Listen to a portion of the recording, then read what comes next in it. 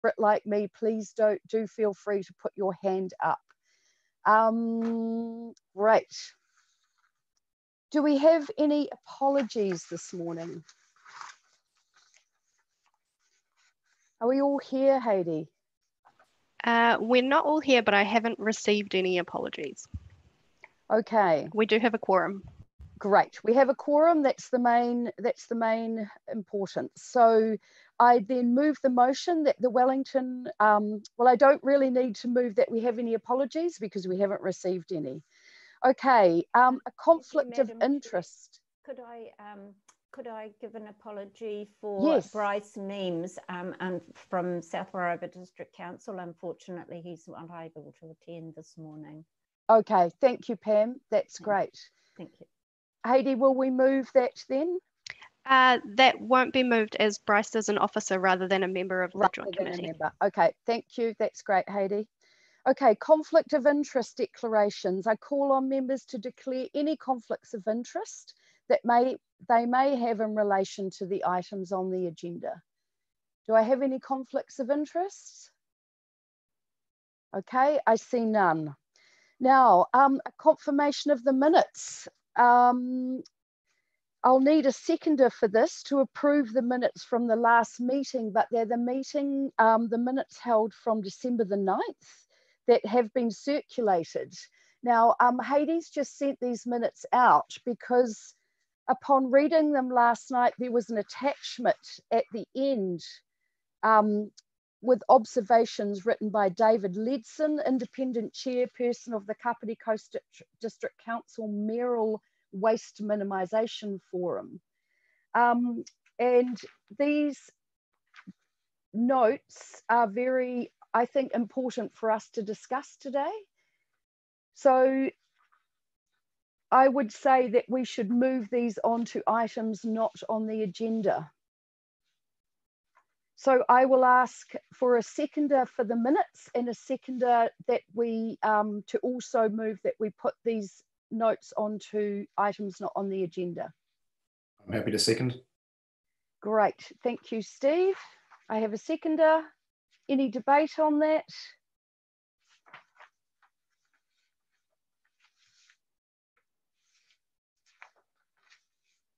Great, thank you. Can we all vote, please?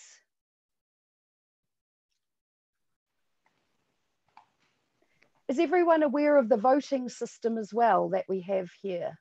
And everyone's good with that? Sorry, Laurie, I'm not aware. What is the voting system? Okay, so we have a voting system. If you go into the participant list, down at the bottom, there is a tick and a cross. Oh, yes. And so you can tick if you put the green tick if you agree, and if you do not, you can put the red cross. Cool, thanks. And that's unanimous. Great. Then that has been carried.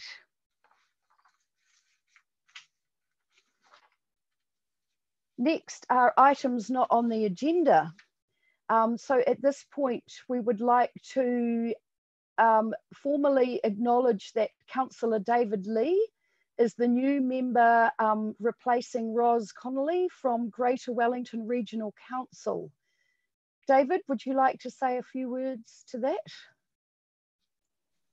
Yes, it's more of a slight tweak, really. So yes, I'm very happy to be the principal or the primary contact or a member from GW.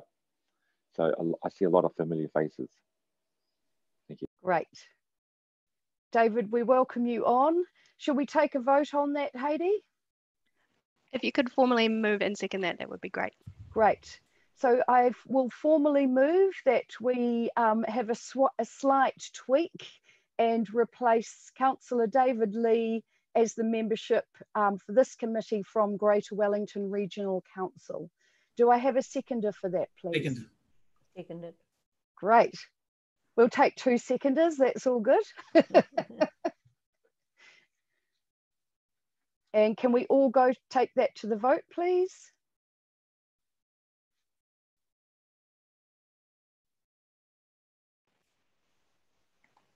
Just waiting on Councillor Edwards. Great. Voted twice now. That'll be the third time. But yeah. And that's unanimous. Great. Okay. Thank you. Welcome, David. Now, I think that what we should do is put the notes from the last meeting last on the agenda today. Or actually, they might come out after one of the items around when we're all reporting in, actually. I think it would be a good time to discuss them then. Is everybody happy with that? Great. Okay. Please, can someone, don't be bashful about reminding me to do that as well. So hopefully you'll get a time to scan through.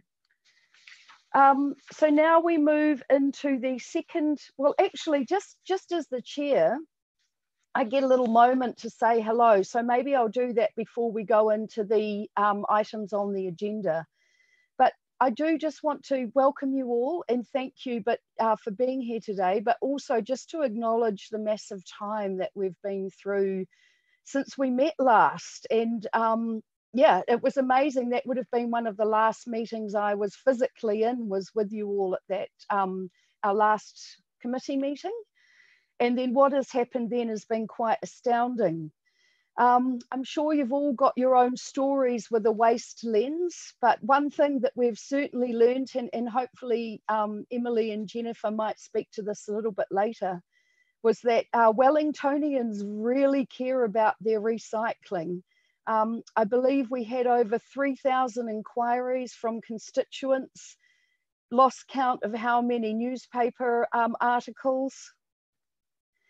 And I think the latest outcome was that so many Wellingtonians stockpiled all of their recycling, trying to do the right thing. And as an outfall, it looks like we've had to dump 500 tonnes of recycling into the landfill, which is absolutely huge. So, I mean, I think we're still working on getting our learnings after this, but I think a big learning there is that we need to question our recycling system. Is it really serving us? And is it really the way forward, being number 5 down on the waste hierarchy chain? So I'm sure maybe when we're getting together for a drink and a cup of tea, it's something I'd really like to discuss with you all at some point. I got my own little COVID story. I managed to make the front page of the newspaper. And this was basically because as a family, we went on I went on a bit of a zero waste journey with my whānau. And what we did was over 4 weeks, we made 2.5 kg of waste for our family. And funnily enough, we actually make probably less than that mostly, but it was because we were in this period of lockdown that I really wanted to understand that we could control what was coming into the house, what we were actually making as a family. So as you're all aware, that actually for 4 weeks, normally it's 500 kg per person. So that's quite a significant distance in the amount of waste one family is making over that time. Also, some other good news, I think Heidi sent out this morning. Oh, actually, yes, that carbon emissions. Now, Greater Wellington have just released a carbon report, so we should each have a result on what our emissions are.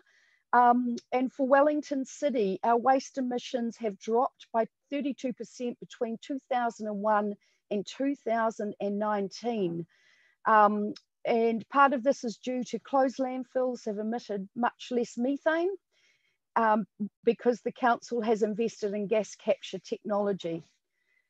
However, according to Te Atakura, waste still accounts for 83.8% of WCC's emissions, and $2.5 million per annum we are spending on ETS.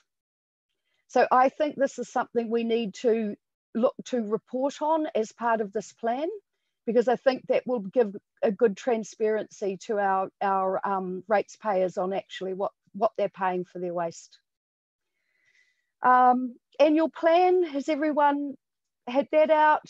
We've had some significant work in that. we've managed to win the funds or bring the business case forward for a resource recovery park and funds to project manage this. Also, hopefully to bring analysis forward for our kitchen waste diversion. And we kept, rather than the council voted to wipe all council fees, but in the end we decided to keep our landfill fees up because waste wasn't going away. And then the idea there is that we create more funds to give to waste diversion initiatives and projects. So that's some things that have been going on in Wellington over the lockdown period. Good.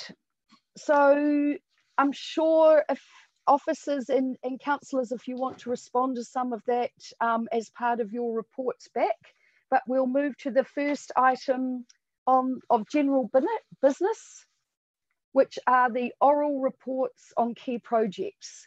So I'll ask our officers to step forward for this. Who would like to go first?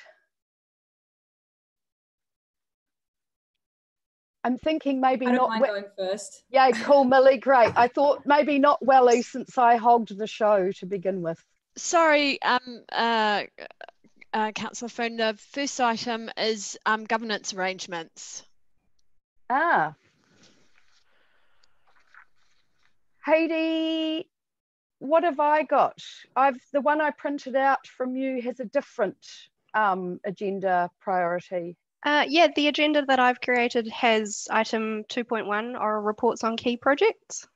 Ah, okay, I must have the wrong one, sorry. Yes, sorry, Emily, I did actually bring that up because I thought when we were talking the other day it sounded. I've got oral reports, then oral update on bylaw, and then the prioritisation of regional actions.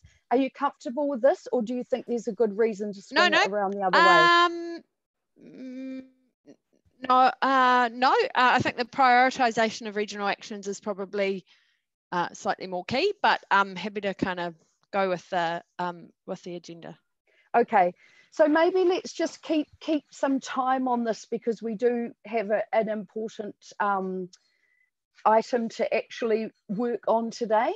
So let's say approximately three minutes per presentation. Is everybody comfortable with that? Yep, great. But if you need to go over, and then Heidi, I'll just get you to give me a nudge if we're going too far over time. Great. All yours, Millie. Great. So I'm not sure if it'll take 3 minutes, as yeah, the majority of time since our last meeting has been in lockdown. So out in Upper Hutt, we have reopened the recycling station as of last week, and as to be expected, it's been very busy. So that's operating as it used to, getting emptied every day, and then once every working day, and then once in the weekend. Our waste model is also under review with councillors at the moment. So we're discussing the recycling station as it currently is. Regionally, sort waste. We had, as you said, Laurie, a lot of people concerned about recycling, especially over the lockdown period, which just shows how important it is to the people. So sort waste has been a really great project to be working on. We have the new intern writing content for sort waste. So if there is anything that you want featured on the website, just speak to your officer, who will then be able to feed it into the content sort of chain that we have. As well, we've had several of our normal workshops moved online. For example, across the region, Kate Meads, who normally presents twice a year in each council, has now moved to being online. So yeah, a bit of little creases to crinkle out there, but everything seems to be well in that space. So yeah, that's about it from me. Thanks, Millie. Interesting. I'm sure we could all write a wee book on what happened after COVID. Maybe we should actually compare notes. I think that would be really useful. Maybe we could start a Google Doc. Okay, who would like to go next? Kia ora, David. Yeah, good morning. Yeah, so from Prioritisati's perspective, we obviously have put off our bylaw work for a little bit, which I guess we'll cover in the item shortly. Just from a point of view of our experience through the last 2+ months, we made a decision here to continue picking up recycling through the lockdown, even though it wasn't being recycled. A major part of the reason for that was because recycling curbside collection is paid for by way of targeted rates here. In other words, whether you put it out or don't put it out, you are actually paying for it. So I made the decision fairly early that we would continue to keep picking it up. And to some extent, we didn't want to lose some of the good habits that we've been trying to reinforce over the last sort of 6 months or so. But messaged out to the community that even though it is still being picked up, we made sure that each message we put out also let people know that it was actually going to landfill, and that the alternative, of course, is to stockpile it in the meantime. With regards to the landfill, we closed for public as everyone else did, but kept our commercials coming in. Bulk recycling facility at Spicer closed, trash palace closed. Reopened bulk recycling facility under alert level 3, which had its pros and cons. We got completely overwhelmed and have discovered that we really are under capacity as far as our bulk recycling facility goes. In terms of our gate revenue, at Spicer, we lost around 30%, which I'll probably be reporting to the joint committee at some stage, the treatment plant and Spicer landfill joint committee, that is. But happily, we've actually picked up a couple of fairly substantial loads of commercial material coming in, and that'll take care of that loss of revenue through April and May. Other than that, I think I'll just wait until we discuss the bylaw progress later on. Thanks, David. Good. Okay, who will go next? Kia ora, everybody. Update from Kapiti. At the moment, we're running a public information campaign because we're limiting recycling pickup to 1, 2, and 5 plastics. That was planned to happen on the 1st of May, got delayed because of COVID, but yeah, public is responding quite well to it. A few questions on Facebook here and there, but that's going reasonably positive. Making the changes in our transfer station drop-offs by the 1st of July. So we have done extensive overhaul of our signage, using lots of photos, making it as easy as possible for people to understand the message. We've been working away on reviewing our waste levy policy and funding process. Our policy was from 2011, and because we need some more room to move when it comes to deciding to spend our levy money as well on infrastructure projects, for example, working with the recommendations of the task force and those kinds of things. It will go back to council on the 30th of July, and then we'll advertise our new funding process like we do every year. We're also working away on new options for the Otahenger landfill to see if we can establish building and construction and demolition waste facilities there in the near future. We have, just before lockdown, I think it was actually 2 days before lockdown, we had a grants funding committee where we funded a food waste digester trial, which will be located on the Otahenger landfill, processing the food of 6 local cafes that have signed up. So we're quite excited about that, and hopefully there will be some really good outcomes. We've also funded a food waste composting initiative in Paikakariki, which is set up by a few households that are actually going to be collecting, I think with a bike and a trailer, compost from households. And so it's small scale, but it's things that we really want to do in the future as well. And then we're going to be starting the development of a larger home composting project that we want to run during the next financial year. Oh yes, we've also funded, I think they already operate in the hut, an e-waste group to now do proper e-waste disposal at KPD. We always subsidized our operators to take TVs, but we were more reliant on them doing a deal with other people, and that did happen in the past, and then sometimes it wasn't that successful. So now it's really good that we've got an established group in KPD making sure that that's going to happen for the future. I'll say something more on the bylaw when we get to that point. Great, Ninka, that sounds exciting. The food composting trials, yeah, sounds good. Who would like to go next? Hut, Lower Hut? Yeah, sure. Yay, thanks, Jörn.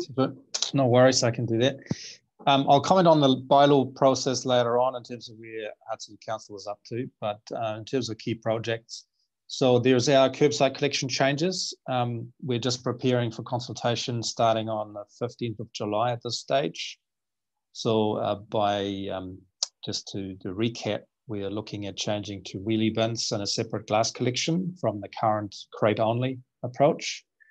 And for rubbish collection, we're looking at, there's 4 options that will go out to the community, from weekly and fortnightly rates funded bins versus a fully privatized model for rubbish and versus a pay-as-you-throw model using bins as opposed to bags.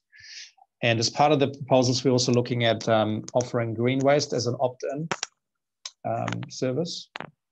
So that decisions on what collection methodology council will go for are expected to be made early September, and our procurement process for this service is actually currently running in parallel. And then a couple of other projects. So one is resource recovery for household items and hazardous waste drop-off to be established at Silverstream Landfill. That follows work on the business cases in 2019.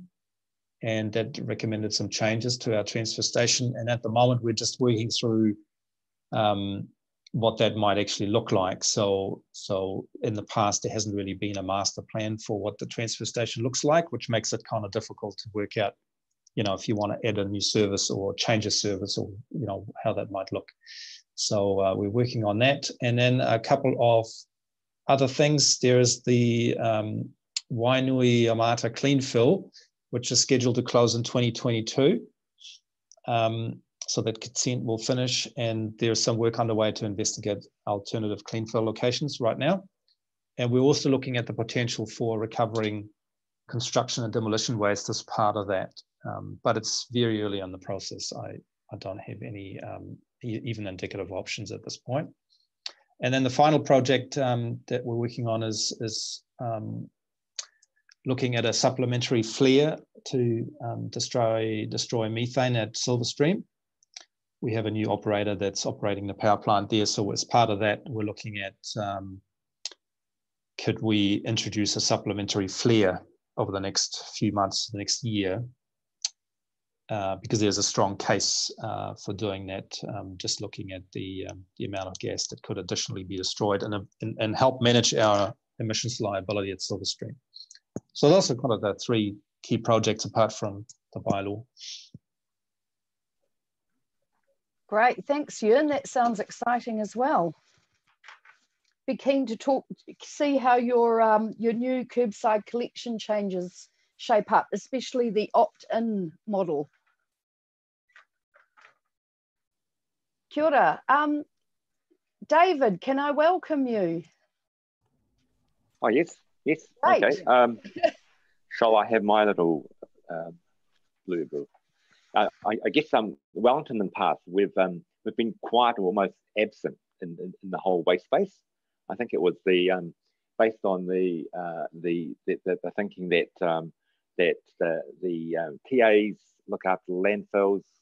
It's their issue, but how I see it is actually Greater Wellington actually has a role to play, and it is around what you've touched on a bit earlier, which is around the climate change and emissions, because I think in the past we've been quite we've been insulated from the economic impacts of the ETS.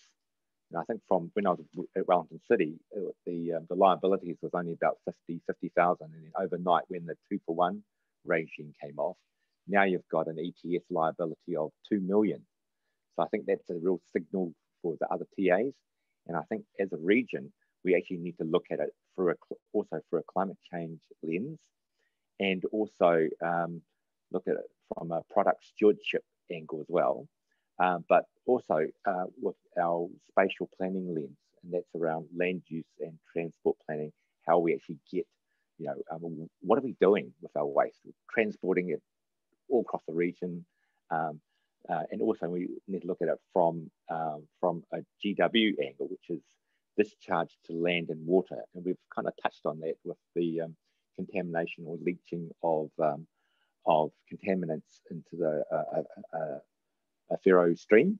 So the impacts of waste does have environmental, which is discharge to land and water type consequences. So I would like to actually look at it from more of how we can coordinate the big landfills. I'm talking about the Silverstream, Spicer, and Happy Valley, because currently they're almost like in competition with each other. But I think as a region, we should think smarter about how we manage those landfills, and it's more coordination, but not collusion, because there is that risk of being seen as some kind of collusion, and it could be some like a CCO model for the actual landfill, so that we can get the best use out of those three resources and look at waste minimisation.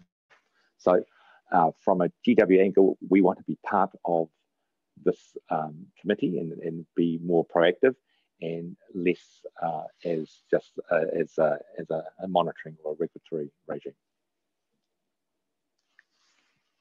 Thank you.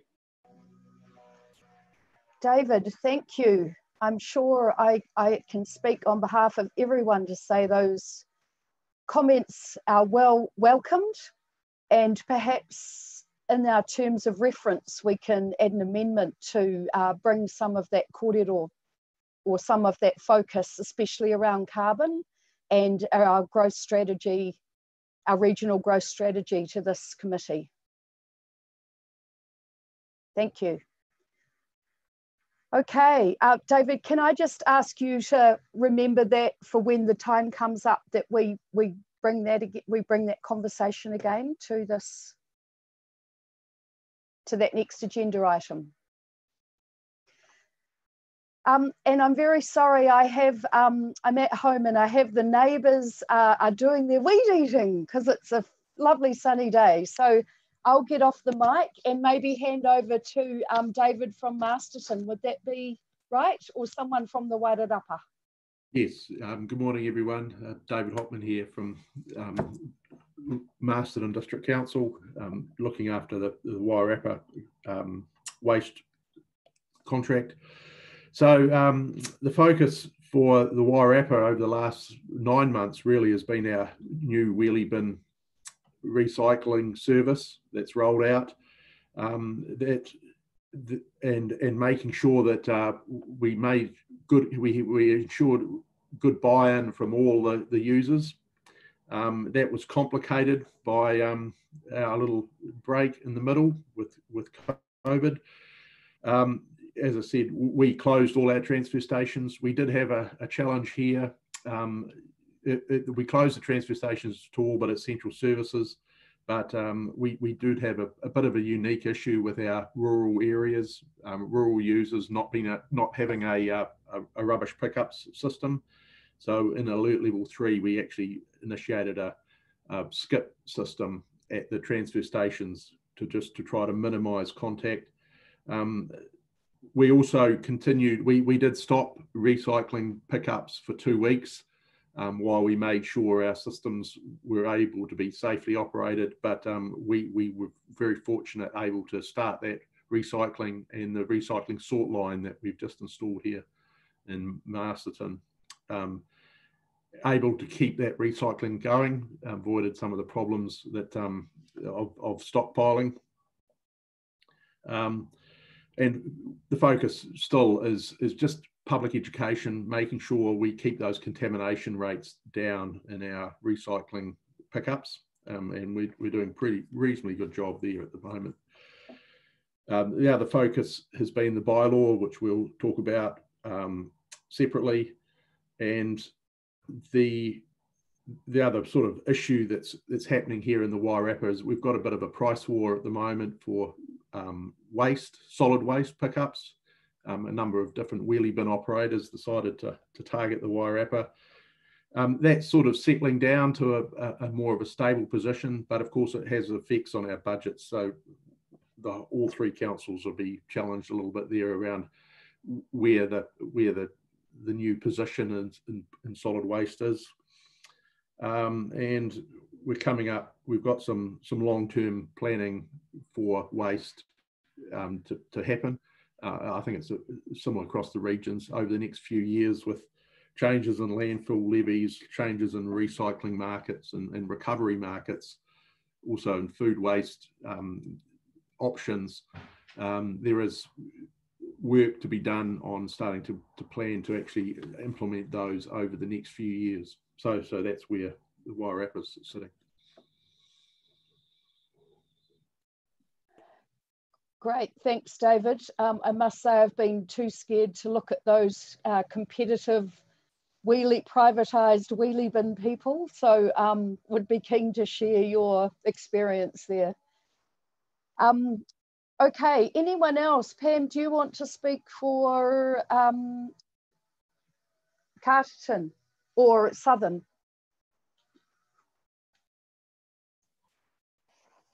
Thanks, Laurie. I can only speak on behalf of South Wairarapa. Jill would speak on behalf of Carterton. We've been going through our annual plan process, and in that we've had a waste section on that which we've consulted on, and at this stage we've had about 500-600. We've had actually 900 responses to our annual plan, which has actually blown us all away. We've consulted in the waste area. We've actually consulted on moving from plastic bags to wheelie bins, and we've got a majority for that. And we're looking at the recycling station and having recycling bins in urban areas rather than just in some of the rural areas. So we've had a good uptake on looking at food composting, and one of the biggest ones was the council has moved from having a paper-based agenda and minute program to a electronic one, and to continue that, people are quite pleased with the results and the savings made in that area. So that's really that's our major focus on the moment. We go on the 10th and the 11th to do the start of our hearings for the annual plan. So a lot of this will come up again in that. So yeah, thank you. Thanks, Pam. And we were all forced onto digital just before lockdown, so that was very useful. I didn't have to make the councillors change their ways. Okay. It's very good, and it's very easy once you get used to it. It's lovely. It is. It's not too bad. I'm sure our DM services team can share about our system, which is working well for us. Cool. Jill, would you be able to speak for Carterton? Yeah, very brief from me. Just reiterating what David mentioned in terms of our price war. So really disappointing to see three private companies and obviously the council waste collection for solid waste come up the same street. So we're actually having 4 effectively, I think it's 3 trucks come along, which David knows all about. We haven't consulted on our annual plan this year, so that's been one thing we haven't needed to do. And I guess, yes, we're all pretty much digital, except for now 1 councillor, so we're getting there as well. So that's probably all that's happening in Carterton. Thanks, Jill. Okay, Welly, I'll jump off because my my scrub cutter is right outside the window. Thanks, Emily. So obviously just from dealing with a massive COVID response, it sort of tied up certainly my team's time for the last sort of 2 or 3 months. Feels like a long time ago since we met. And just key projects we're working on outside of that response. Obviously our kitchen waste diversion trial was still in the kind of depths of planning for that. We've had a bit of a delay due of getting that sort of off the ground due to some of the COVID restrictions, and looking like we'll probably kick that off in October, which sort of is about the length that we have been delayed due to the lockdown. And then really just as Laurie mentioned in our annual plan, there's some funding in there for a resource recovery business case or investigating options around that. And then the only other key thing we're working on, we've had a survey done of our specific to Wellington City residents around their thoughts and behaviours on recycling. We're still working through that data, but that will kind of inform how we revamp and remessage our curbside recycling collateral. And that's about it. Great, thanks, Emily. Good to hear. Okay, so I think that's everybody. So what we need to do is put the motion that we have received these oral reports from officers to the vote. Is everybody ready to do that? Voting open, team. You just need a seconder. Sorry, Madam Chair. Sorry. Happy to second. I'll second. Great. I'll take Steve Taylor as a seconder. Thank you, Heidi, for reminding me. So we'll put that to the vote. So voting is open now. Thanks, everybody. Thanks, everyone, for those reports as well. And that's unanimous. Great. That has been carried. Okay. And so now I'm sure one of the things that everybody's waiting for, and I'll just do a time check. Great. We're on 10:13. We are now up to the oral update on the bylaw process. So I would like to ask Emily and Emma to jump on, and the floor's all yours. Thanks, Madam Chair. I guess the intention of this segment of the meeting was really for each of the council officers to give an update on where they are at with taking the draft bylaw to their councils. Obviously, we're all going through a process to adopt that individually. I guess from a Wellington City perspective, the draft bylaw and controls are going to our council on the 18th of this month, so in just over a week, and with the intention that that will go out for consultation starting July. Emma, is that right? Yes, for submissions on the 4th of August, the 25th of September. So it's 2 months almost, consultation. So that's where Wellington City is. I'll just hand over, I guess, in sequence to each of my colleagues around the region, and they'll be able to give you an update of each council and where they're at.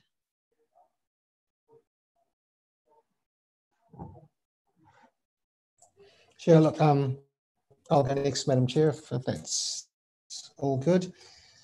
From PCC's perspective, we are looking at going to council with our statement of proposal for consultation in about mid-July. So a workshop to be run to be briefing councillors on the bylaw in mid to late June, I think it is. So that would mean consultation through August. And yeah, not wanting to put it off any longer, but so that would leave us in reasonable sort of the same time frame as the others. Thanks, David. Good news. Who's next? Oh, I can, sorry, David, you go. Yeah, the Wairarapa. We will be looking at taking the statement of proposal to the 3 councils here in the Wairarapa in July with a similar August-September consultation process.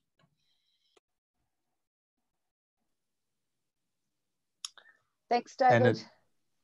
And it's Ewan Schautzer here from Lower Hutt. So our committee paper for the bylaw consultation actually went through in May, and our consultation is scheduled to start on the 4th of August to the 25th of September, with the view to align it across the different councils. That's currently on track to start on time. How efficient, Ewan. Well done. You get a chocolate fish for being the first. Excellent. Okay. For KCDC, we're on a similar time frame. We have briefed the council in February. We have also had a council meeting in February that's provided recommendations to the joint committee and the officers for some changes.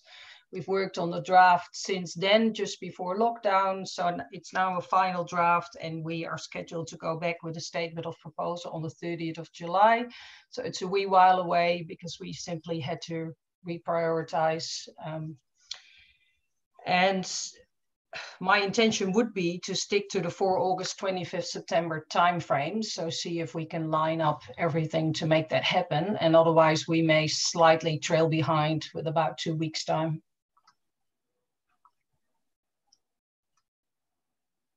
Thanks, Nanka. Millie, yay. And similar for Upper Hutt, we workshopped in February. We're hoping to get the statement of proposal out by mid-July to be on track for the 4th of August timeframe alongside most others.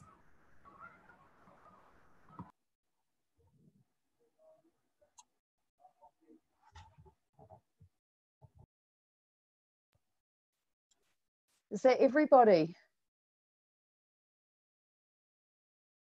David, you were speaking for the 3 Wairarapa councils, is that correct? Yes, we had a joint committee review the bylaw, made feedback that came back, and so from that joint committee it would go to the 3 separate councils. That's great. Okay. Is there any discussion that anyone needs to have around the bylaw? Any questions or any issues while Emma is here?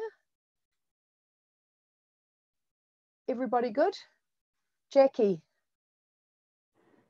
There was an issue that I did want to bring up that I just don't think has been addressed at all, and that being the leaflets and things in letterboxes. I know that there is some, there are bylaw rules and there are industry rules about it, but they're simply not addressing the fact that the main producers of this advertising material are selling advertising based on the amount of letterboxes in their regions, not on the amount of letterboxes that have no advertising material sticker or not.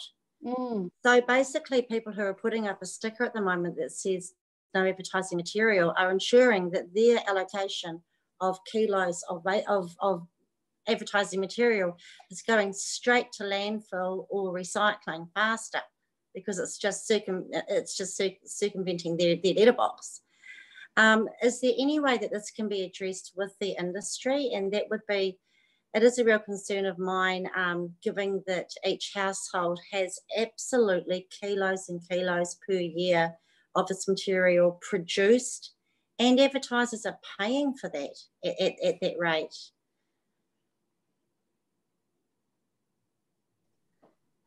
Good question and observation. Emma, are you there? Able to address? I am. That? Great. Hi, Emma. Hi.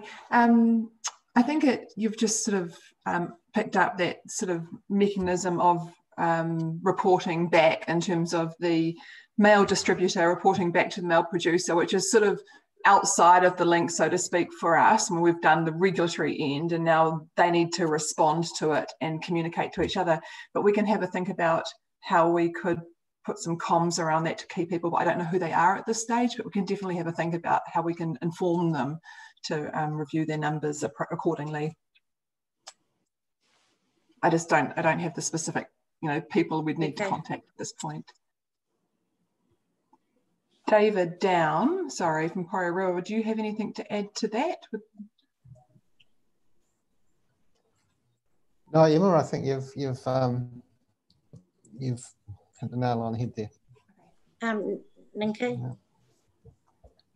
Yes, this was quite a discussion around the council chambers when we were doing the briefing. So Jackie has brought it up there as well, and righteously so, because it's an issue. It's just not something we're addressing in the bylaw. So this is where you really get into the advocacy role, I think. And that's where we also have a Wellington Regional Waste Forum group. And in the past, that forum has written advocacy letters on behalf of e-waste quite a few times, which were mostly signed by all the mayors of the councils in the forum. So that might be an option to consider as well. Thank you.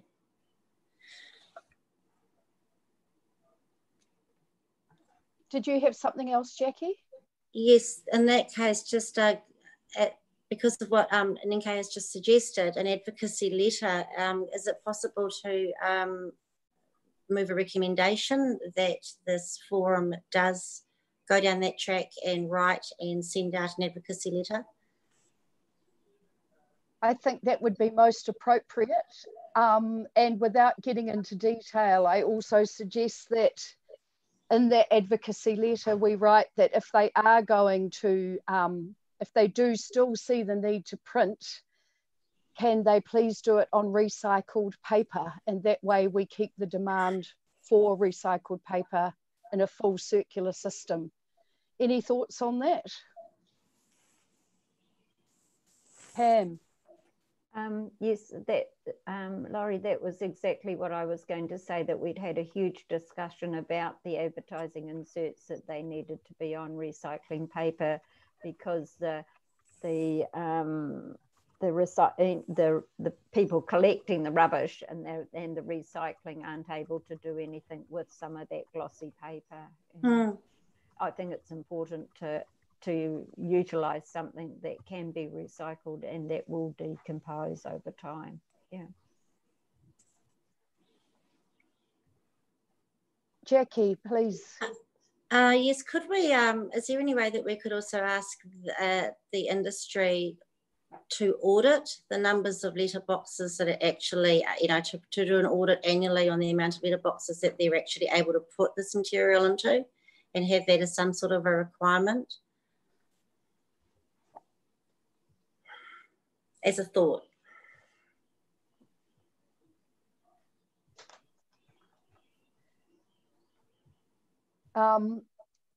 All really good suggestions. Emma, what are your thoughts back on that? I don't think we're in a position to require the industry to audit, but you can certainly advocate that they, review their numbers. Yes. And this sounds like it would be one of those situations that really need to be centralised, because I suggest, I'm thinking if New World are printing, they're going to be printing for the whole of New Zealand, not just for the Wellington region. So I'm not sure how to make that inquiry. We can certainly start locally, and that's a good way to send gentle, loving pressure to the people, to the organisations that are printing. But also this needs to be a national response.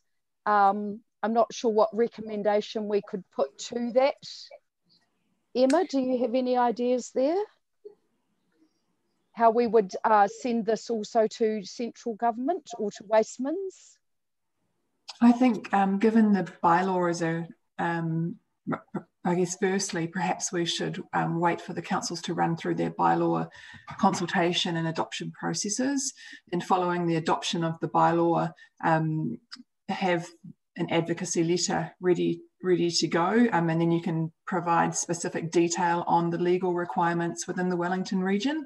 I would have to give that some thought in terms of who are the key stakeholders, but we've got time if that sort of time frame works with you. I think you'll be in you'll have a clearer picture of what the requirements actually are when the bylaw, if that section of the bylaw goes through, because it may get amended through the consultation process, of course. Sounds sensible. Heidi, have you got the ability to draft up a recommendation as part of this process? Yes. Would that be an amendment from another councillor, or would you like to move that as part of the motion, Madam Chair? Jackie, I think it would be great to come from Kapiti, since you initiated this as being an issue particularly around your council table. Okay, so yeah, I'm quite happy for a separate recommendation. And I can't see the original recommendation, so I'm kind of flying here. There isn't a recommendation anyway. Okay, thank you. This was always going to be a bit of an organic process. So for this bylaw agenda item, we were just receiving the information. Okay, and the committee recommends, or the committee will be writing a letter, an advocacy letter to the waste advertising material industry. Yeah, Heidi, can you help with that? Yeah, on behalf of the mayors. Yep, give me a moment. I'll just draft something briefly. Won't be a second. Would anyone like to take a bathroom stop while we do this? Is that useful? Heidi, do you need us to take a wee adjournment? Yeah, we could adjourn for a few moments. Yep. Steve? There's a couple of hands. Yep. Okay. Order, Steve. Simon was first, and then I'll go after him if that's okay. Great, thank you. Simon, would you like to have a word? I'm just not sure. I very much support Jackie's proposal to write the letter on, don't only print the number that you need, and please use recyclable paper. But I don't know whether it's going to be part of the resolution to ask them to do an audit of letterboxes, because they're not the people to ask to do that.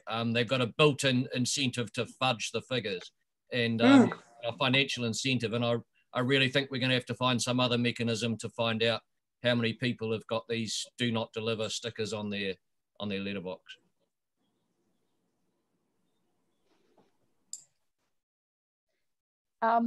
Steve, I'll let you contribute, and then Jackie, you can come back with a reply to that. Thank you. Just in regards to the motion, my preference would be, it might be stronger if we advocate for a letter to go on from the mayors of the region that could be endorsed by the committee rather than an advocacy letter from the committee itself. And I do like the idea of, I think we'd be in a much stronger position coming out of the consultation process, given what might occur through the consultation process around the regional bylaw for each of the councils. And if we do it coming out of that process, then we might have some things we might want to put in there as part of that as well. So to clarify, Steve, you're in favour of sending it after the bylaw process? That would be my favour, but it would also be getting the mayors of the region to be on board with the letter, and that we as a committee endorse that. That sounds good. Did you get that, Heidi? Yep, give me one moment. I'll just add that in. Jackie, coming back on your... Yeah, just a note, knowing from being in the industry with having newspaper delivery kiddies, is that all of these flyers are delivered to the children contract to two separate distribution companies in the country, and I think that those two companies who work in opposition to each other do cover the whole country.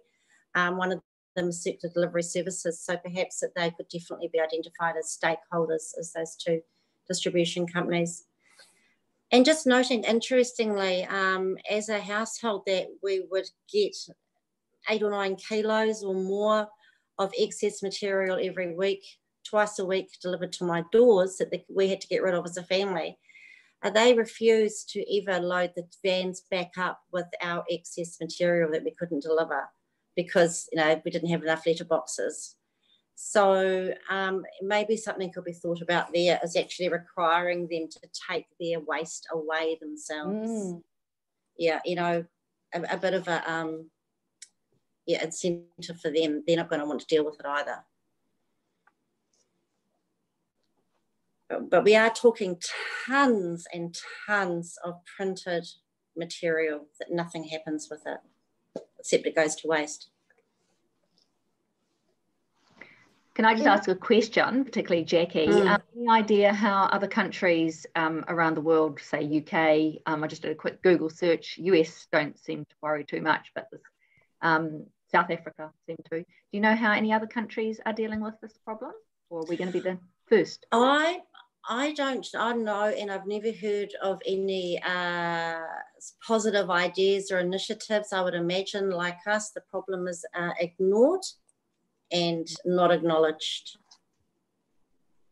I think Jackie's suggestion that the distributing company has to collect the bulk of the waste that's left over, that will if they're forced to do that, that's going to give that audit process, because then they're not going to want to print more than they have to distribute, because they won't want to have to take it back and dispose of it. So this is leads to a stewardship issue and a control around stewardship. Yeah. And particularly since we've got trouble with the fibre recycling value at the moment, I think we do need to be stronger here. Emma, do you have any suggestions on this being part of the bylaw, that the distributing company needs to pick up any excess or leftover or be responsible for it? Look, I'd have to give that some further thought, but I don't initially think that would be appropriate, to be honest. We're looking at litter associated. You know, this is a public nuisance litter issue really here, and that's what's driven this component in the bylaw. So if those flyers were if the leftover flyers were directly related to a massive litter issue, you could probably regulate. But if they're just more of an inconvenience for the people who are distributing flyers, and you know, I'm not saying it's acceptable when I say this, but you know, I've actually spoken to people in the Wellington, in the recycling team in Wellington, and they don't want to take them in the recycling, but they're actually just a piece of paper being put out in someone's recycling. So it's difficult to differentiate between the two, and it's not litter at that point. So it's definitely a tricky issue. So I don't have an immediate answer for you, but we'll give that some more thought, and you know, through the consultation process as well, we can think about that further. Thank you. Oh, that's great. Really good points. And Emma, thank you. Could we just put a time frame on when you think it would be reasonable to get back to us with your consolidated thoughts on this? You are the bylaw mastermind. No, I'm not, but well, I'll give it some thought. We'll talk about it in our next steering group meeting with officers. Okay, good. Thank you. I think our next joint committee meeting is probably 3 months away, so I can send you out an update in between now and the next joint committee meeting with where we've got to with thinking on that. But we won't be changing the bylaw before it goes out, because councils, for example, Hutt have already adopted the bylaw for public consultation, and we are aligning. So their goal is to have a regionally consistent bylaw. So we're not going to be making sort of ad hoc changes at this point, but we will think it through and get a response. Thanks, Emma. Yeah. Okay. Great, appreciate it. But yeah, just flagging that fibre issue, and so Any other creative ideas on how we approach this would be welcomed. Heidi, how are you going with that recommendation? You should be able to see it there on the screen now. Right. Happy with that.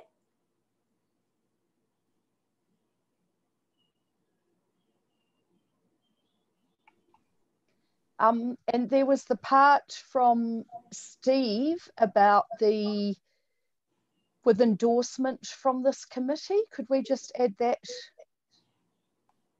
Endorsed by this Wellington Regional Waste Management and Minimisation Joint Committee. Sorry, that's a bit of a mouthful.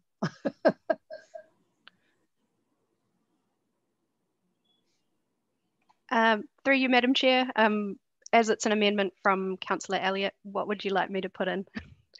Look, I'm happy for that. I'm wondering if we can just add it straight on to the end. So comma after council, perhaps. As an endorsement.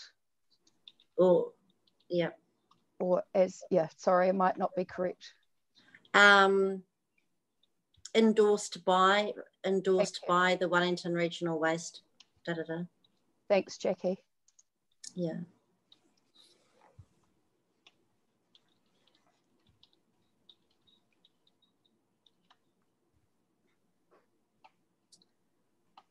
Okay, I'm moving when you're ready. Yay. Madam Chair. Great. Great, so we are about to, sorry, was it a hand? Did I see a hand? So we're about to move this recommendation from Councillor Jackie Elliott from Kapiti. We would put that to the vote. Can we do it at the same time as receiving the information, Heidi?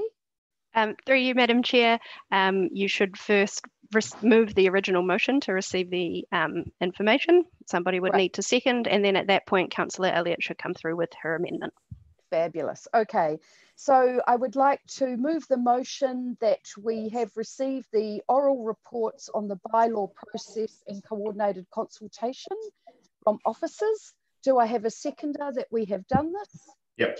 Steve, thank you. So that is seconded by Councillor Steve Taylor.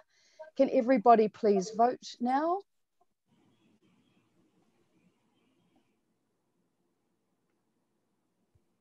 And that's unanimous. Thank you. Great, that has been carried. And now can we ask for Councillor Jackie Elliott to bring her amendment forward or her recommendation? Do you have a seconder, Councillor Elliott? Do I have a seconder? I will, Madam Chair. Thank you, Pam. Great, thanks, Pam. Sorry to interrupt, Madam Chair, but haven't we lost one of the very important bits of Councillor Elliott's recommendation that we're urging the circular industry to only print enough circulars for those letterboxes that don't have those stickers on it? I thought that was the key part of her recommendation. Thank you, Simon. Councillor Edwards, sorry. I did think that we got to the point where we couldn't enforce that or require them to do that. Was I, does anyone? We can't enforce them to use recycled paper either. I thought this was a letter urging them to be responsible, use recycled paper and only print the number of circulars that they need, given you know, the number of letterboxes that now have these stickers saying they don't want the material. Councillor Elliott, are you happy? Look, thank you for bringing it up, Simon. Can I just defer back to staff on that, or to the officers, and just see, you know, if we can clarify, definitely if we can put this in into the writing of the recommendation, it should be there. You're quite right. So, agreed. So back to staff.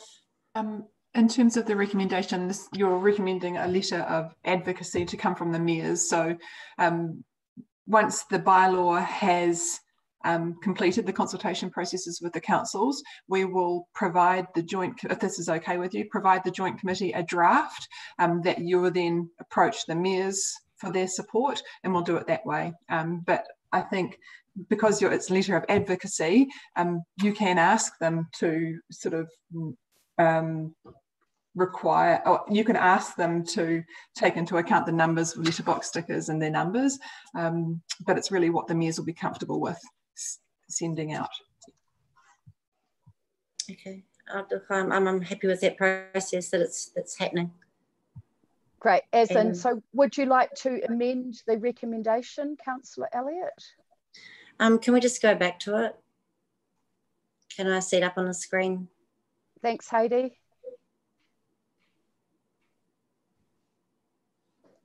Okay, in support of printing on recycled materials, no, in support of the industry only printing the required amount, the amount of material that they can practicably deliver to letterboxes that no longer have the what do you call those stickers?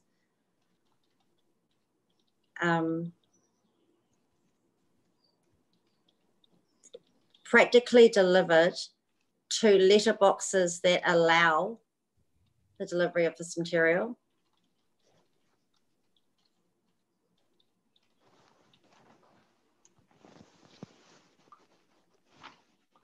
And on recycled material, and with only with recycled material and with recycled materials.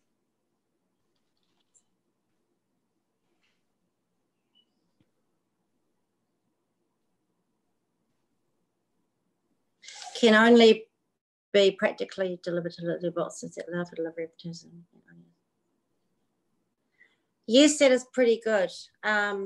It's a long sentence, and I think Heidi might want to look at that being a long sentence, whether or not we can fit in a full stop in a, that's the one. Yep, okay, so I'm happy with that amendment. Thank you again, Councillor Simon. And do we have a seconder?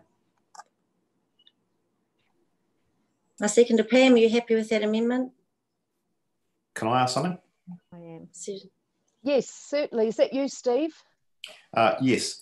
I was just looking at the amendment and it covers some specific issues, but also there might be things that come out of the consultation process that we might want to include. So if looking at the amendment, could I suggest that actually what we're advocating for is greater responsibility for product stewardship, such as, and then the sentences that have been added. So that way we're not limiting ourselves to those specific things, but we're actually, the focus is on product stewardship, and we want to cover issues such as the use of recycled material for printing and not printing more than can actually be physically delivered, and anything else that might come up as part of the consultation process when we do the waste minimisation bylaw. We're in debate. Thank you, Councillor.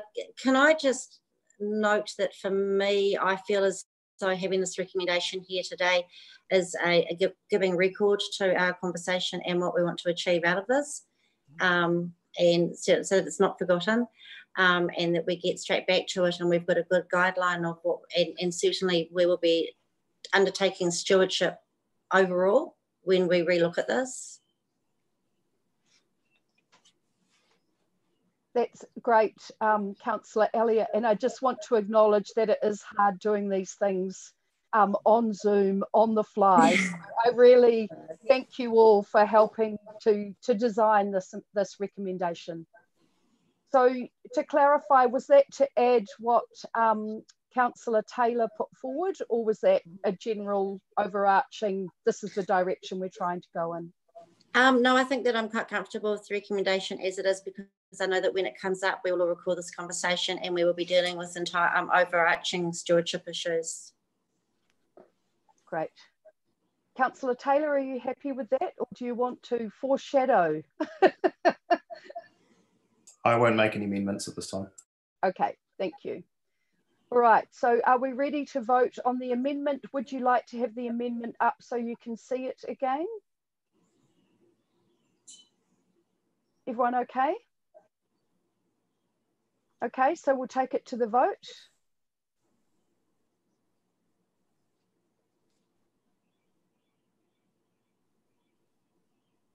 So funny. You'll be waiting for me. I can't get to my button.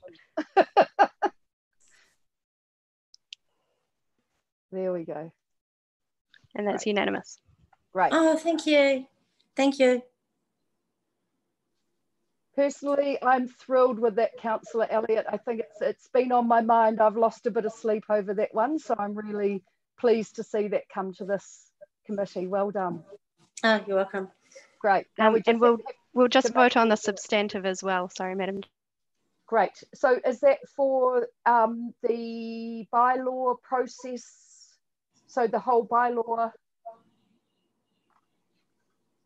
So when you say the substantive, Heidi, what do you mean? So the substantive is 1, to receive the information, and 2, to write the advocacy letter. I'll pop it up on my screen. Great, thank you.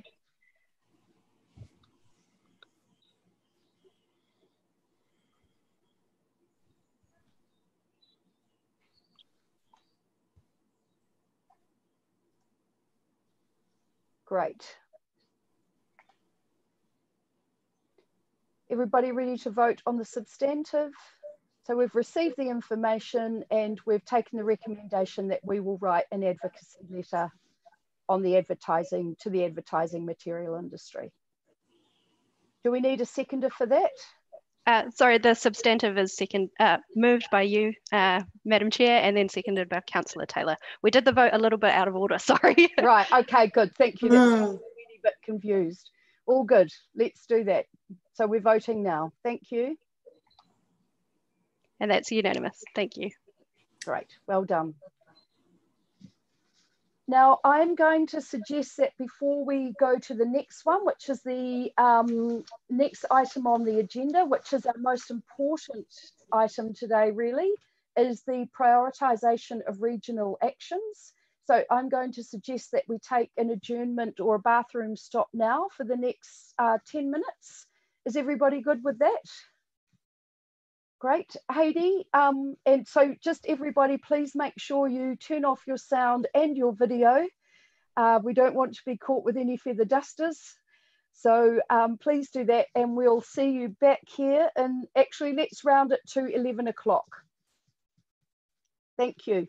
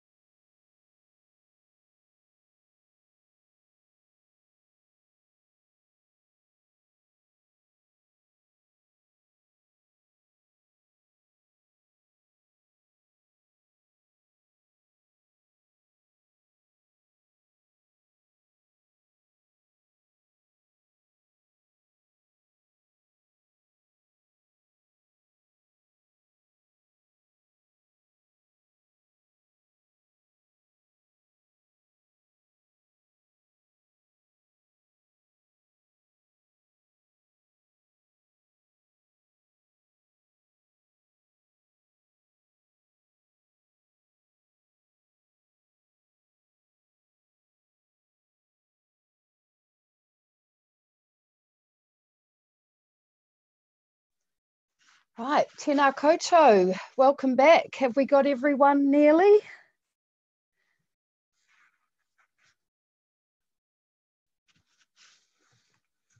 Councillor Elliott.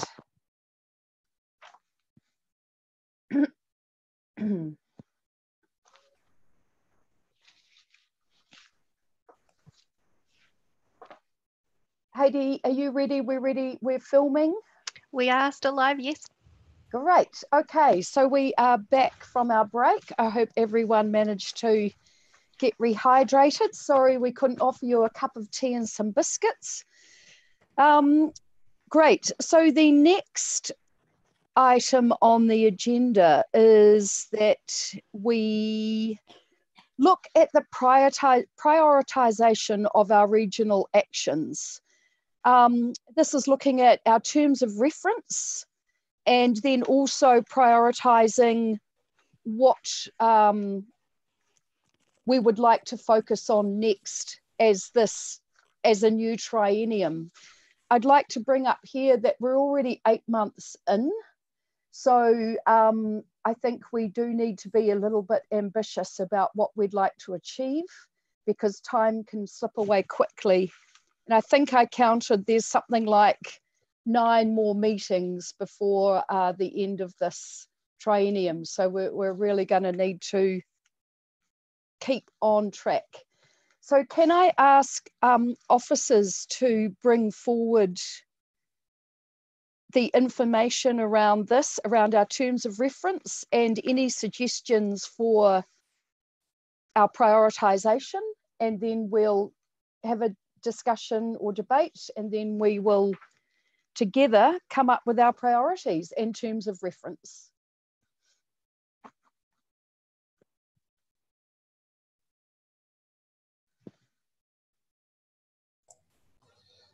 Yeah, Madam Chair, can I just get a little clarification, please, in respect of what exactly you're looking for with regards to the terms of reference and how that fits into the prioritisation?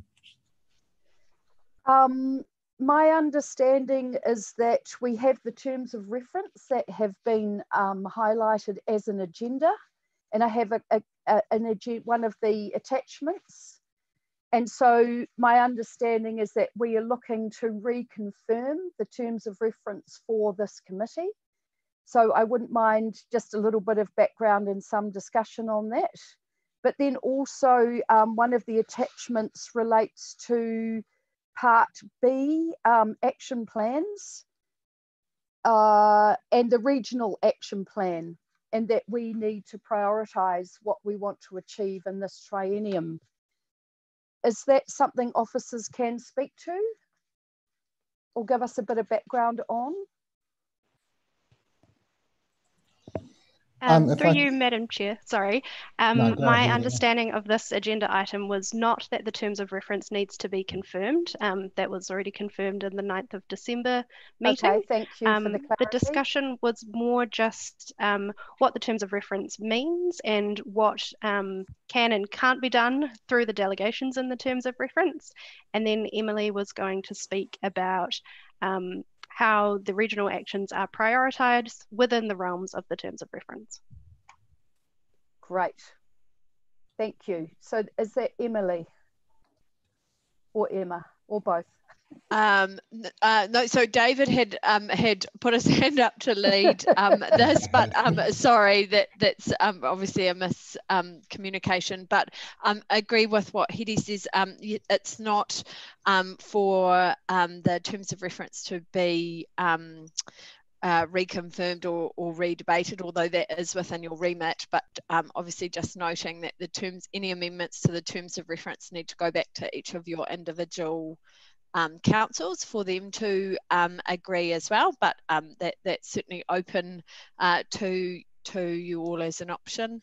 I guess it was more just kind of going through them if there were any questions from any of the councillors as to what they may or may not want to kind of prioritise, and whether that was within the within the scope of the terms of reference. I might, in terms of a background as to how these have been arrived at in the past, I guess if that's useful context, then I'd ask Emma if she could kind of walk you through that process. Yes, so I'll just put my video on because I can't do everything at once for some reason. Sorry, bear with me. Okay, actually Ninka from Kapiti was here when they originally were established, so the broader background, please Ninka, just speak up if you feel I'm missing something.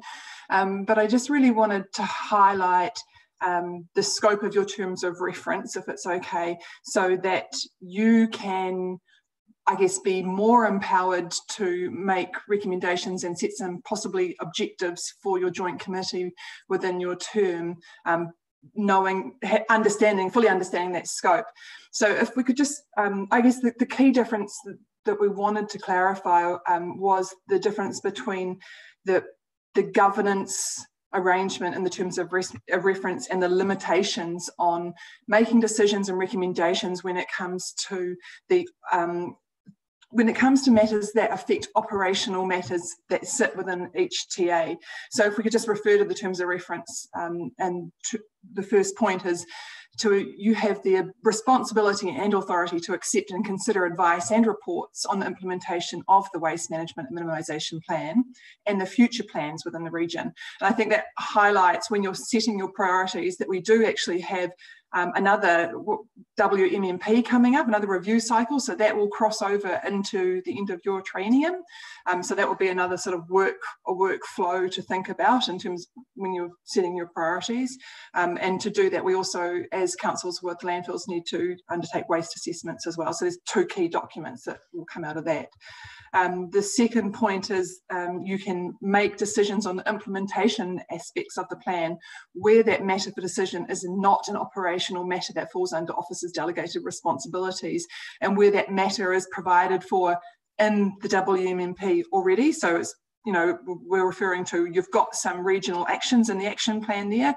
You need to choose which one is priority to you.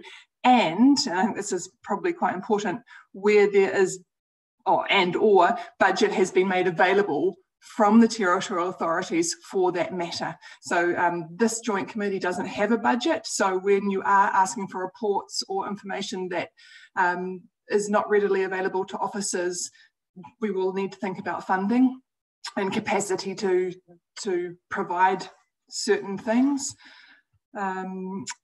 The third point is you have the responsibility to monitor and review the management and implementation of the plan. And I think that links back to the oral updates that you received today on local council action plans and regional actions. And more broadly than that, Madam Chair, you asked about reporting back on the achievement of the waste minimisation targets within the plan, and we'd spoken informally and earlier, and I'd said, you know, the data is the key challenge for us. We just don't have the baseline data to report on how much is being achieved or not achieved, and that links back to the implementation of the National Waste Data Framework and the importance of that, and that's another regional action that needs to be delivered, and it's in the regional action plan.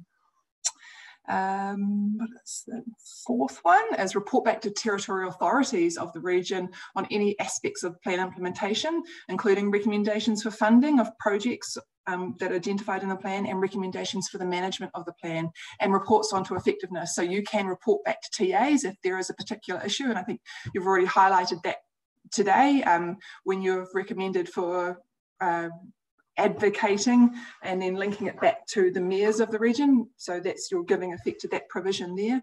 And the final point is report back to territorial authorities with any recommended amendments to the plan or recommendations to the variations of the terms of reference to the Joint Committee.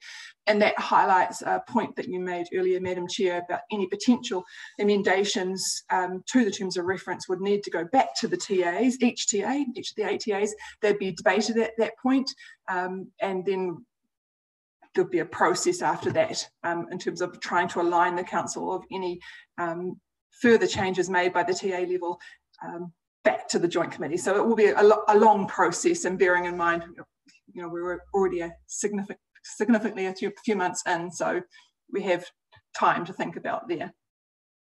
And that's really what I wanted to point out, was the difference between the operational responsibilities of officers and the separation of the governance structure of the joint committee and the role of governance, not operational level decisions which sit within each TA.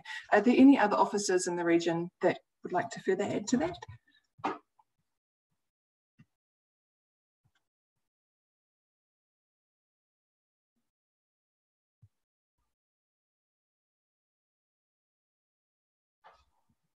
Okay, well, I think that's all I have to say.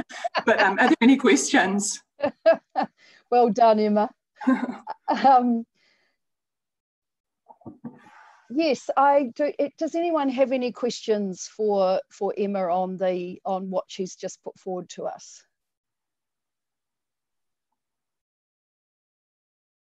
In that case, I have a few questions, Emma. And anyone, you know, any of the officers actually, not to put Emma on the spot with this. Just how often do we report back to the TAs, and when was the last time this committee did that? Like, what's the rhythm of that? It's really an issue-driven reporting process at this point in time. I imagine that when we get to review the WMMP towards the end of your traineum, we'll have to have a sort of process of a regular process of reporting back. I guess that's the formal reporting process, and I'm talking about written reports perhaps that you want to provide your TA advice and you want it to go out to the region. But as you, as individual councillors, I think have an informal reporting responsibility. That's, you know, that's really up to you to give effect to, and how you do that and when you do that is really over to you.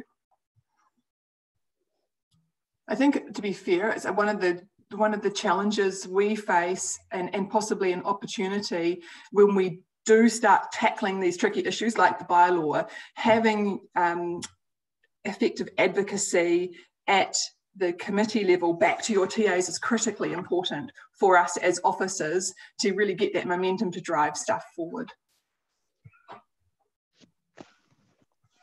Great, so we've got an opportunity to put this in action coming up, apart from those that have already got it through their council and ready for consultation. But then yeah, I think so. Yeah, I mean, not just the bylaw, but the issues that follow, and there will be many. Yeah. Thanks for the heads up on that, Emma. and perhaps there's a role for us there too, in terms of if there's something that we're not being particularly clear on, that we need to improve that clarity for you, so that you're more enabled to go back to your councillors. Let us know, because we can provide extra information if it can be of assistance to you to communicate back. And I know these issues are they're difficult, you know, so let us know if we can provide you any more information. Does anyone have any questions around this process? Was that you, Simon? Was that a hand up? Sorry, Councillor Edwards, I'm getting better. Oh, call me Simon, fine. I don't know whether it's a question around the process, but we're about to start a bit of a debate about what our priorities should be, and we're the governance, so that's our role. But I was wondering whether officers, as the professionals, and probably with a greater level of insights than us as to what is going to work or where we can make the greatest gains, whether they had any advice on what our priorities should be. Thank you, Simon. Good question. I might just put this back to the chairs of the steering group, if that's appropriate. So that's Ewan and David, if that's possible to answer that question. So yeah, it's Ewan here from Hutt City Council. So in terms of the prioritisation issues, so very clearly the bylaw, we're only halfway through the bylaw process. So we've done a good chunk of the work, but now the rubber hits the road, so to speak, in terms of the bylaws actually starting their political process and to go through the bylaw making process. And so it'll be, so for the foreseeable future, at least for the next year or so, I think closing off that bylaw process still will be an absolute priority for councils and the committee. So I appreciate that some people might think beyond the type bylaw, but let's not count our chickens before the bylaw is actually in place. And coming back to the advocacy process that Emma talked about, I think it's that there is quite a role for all the individual joint committee members to help their councillors in the individual councils to be up to speed and start to be comfortable with what's in the bylaw, because sometimes it can happen that we sort of work in a bit of a silo. So we work along we beaver away on the bylaw, and then it hits the individual councils, and some of them may not fully appreciate, the process that we've gone through to arrive at that point. And it'll be very important to keep the regional template together as much as we can, so to avoid basically picking holes into it later on for various reasons. So coming back to the priorities, I think the bylaw will be a priority for the next year to finish that off. And then assuming that the licensing system will come in as part of that bylaw, there is basically a 2-year time period for getting ready for putting that into place. So obviously Kapiti's already got licensing, but that's not the case for all the other councils. So the follow-up priority for the bylaw will be the implementing the licensing system and making that an operational reality. So that's basically just on 2 of those priorities in the wider list. Any questions on that one so far?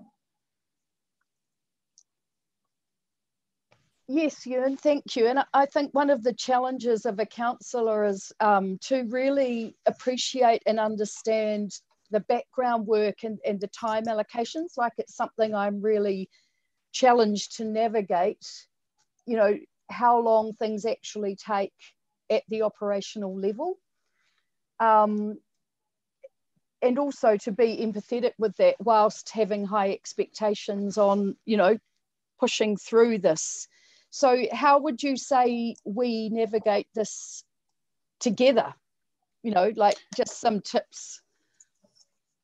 Well, I mean, it's really positive and it's one of the reasons why Graham and my colleague and I asked Hutt City Council to delay the consultation until August so that we can actually go through this together with the other councils as much as possible. Mm. Now, at the moment, the plan is that, Wellington and Porirua, hopefully Kapiti as well, and ourselves will go through that bylaw making process at about the same time, which will then help us realise some synergies around possibly not joint comms, but certainly coordinated comms to stakeholders, the wider community, and stakeholders like the waste industry, service collectors that would be subject to, for example, the licensing scheme, so that when they do one submission, it's sort of relevant to all councils rather than each individual council doing it on their own time frame, and then you have a service operator that basically has to make 4 different submissions. We won't entirely avoid running on different time frames, so there will be some councils that will be a little bit later on, and this is why I was saying the bylaw making process may actually be a priority for the next year or so. The earliest we will close it off will be by the end of this year, but until all the councils have that in place, we may well push into the middle of next year. So in terms of how we are doing that, we can do some joint comms, but ultimately it also comes back to you guys individually to help, I guess, educate your fellow councillors in the individual councils who may not and probably will not know as much about why we've arrived at this point for various issues, whether that's litter from mailboxes or whether it's waste management and minimisation plans for construction sites. Ultimately, the idea is to avoid a situation where we have different councils with different requirements.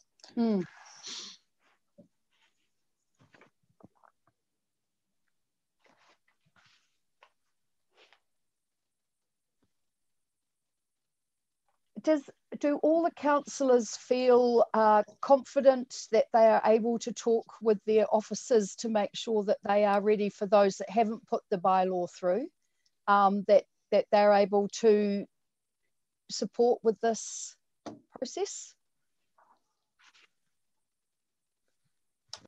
Those more experienced councillors will be well underway. Okay, thank you, Ewan. That's a really good understanding. So then I guess the next question would be, what would you recommend that we start to keep on our horizon as the next priority? And to me, it seems like that the waste data framework is a critical aspect.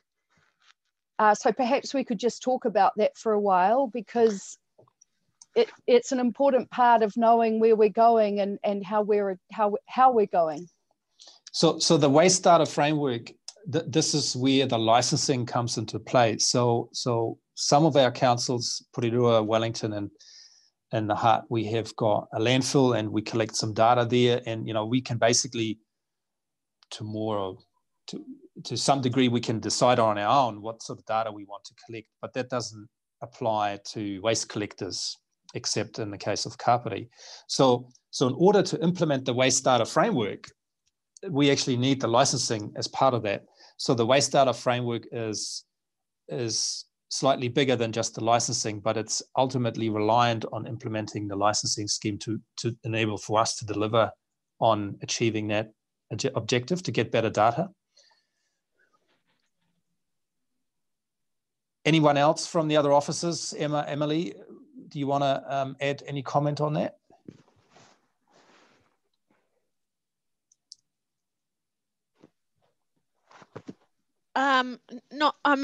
Not largely. Like, just think, I guess that without having good data to decide or to just know where we are and have a baseline, it's very difficult to kind of look to know where we should focus our efforts on. So certainly as officers, that would be our next kind of recommendation for the next priority is as a region looking to implement that waste data framework, and then we're all collecting information in the same way, and as Ewan says, the bits that we need that we don't have come from those commercial waste collectors. So I guess the bylaw first, then the implementation of licensing, provided and assuming that gets across the line in the bylaw, and then kind of working on the data framework. Right. Does anyone have any questions? David? Just to add to what Emily and Ewan have just said, I think that aside from that key piece of collecting the data that we need to collect through the data framework, we also have a number of regulatory pressures and influences coming on in the next 6 to 12 months as well. So there are going to be changes, as you'll have seen last week in the ETS scheme. There will be changes in the waste levy, which we would expect within the next 12 months perhaps. And then also, I don't think we've really got our heads around what influence the Zero Carbon Act is going to be having on our waste stream considerations as well. I'm just going to park the thought that our best next move, once we've got the bylaw in place, is, as Emily says, to start getting a much better handle on the data so that we can also be responding to those regulatory changes which might influence the priority.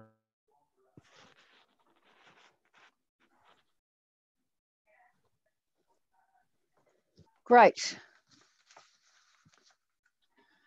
If I may add, Laurie. Yes, please, Jackie, is that you? Councillor Phone, it's Emma. Thanks, Emma, sorry. I guess it's the last joint committee chose two things, the bylaw and the implementation of the National Waste Data Framework. And I guess I just wanted to highlight that it's important not to underestimate how big these pieces of work are. So when you are setting your priorities, it might not seem like a lot, but they are huge. So we've got bylaw, national waste data framework, licensing. You probably want to report back to councils on the strategic issues to be addressed in the next WMMP, probably later on. You've also signalled that you're interested in organics and resource recovery, and we've already talked about some discrete projects happening at the TA levels.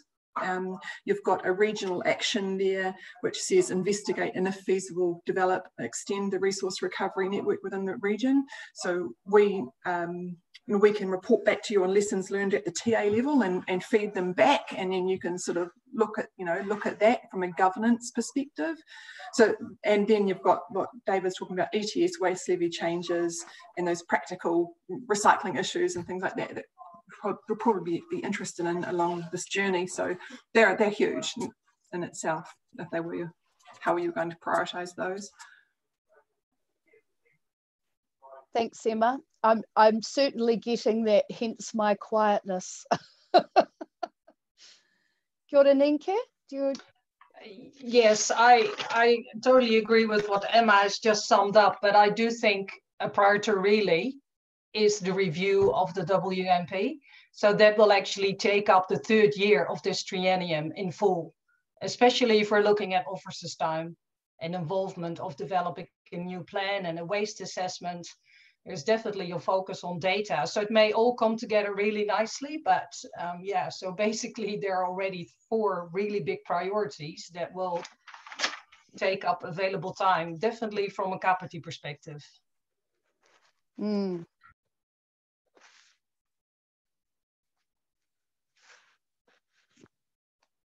Any other thoughts to contribute to this discussion?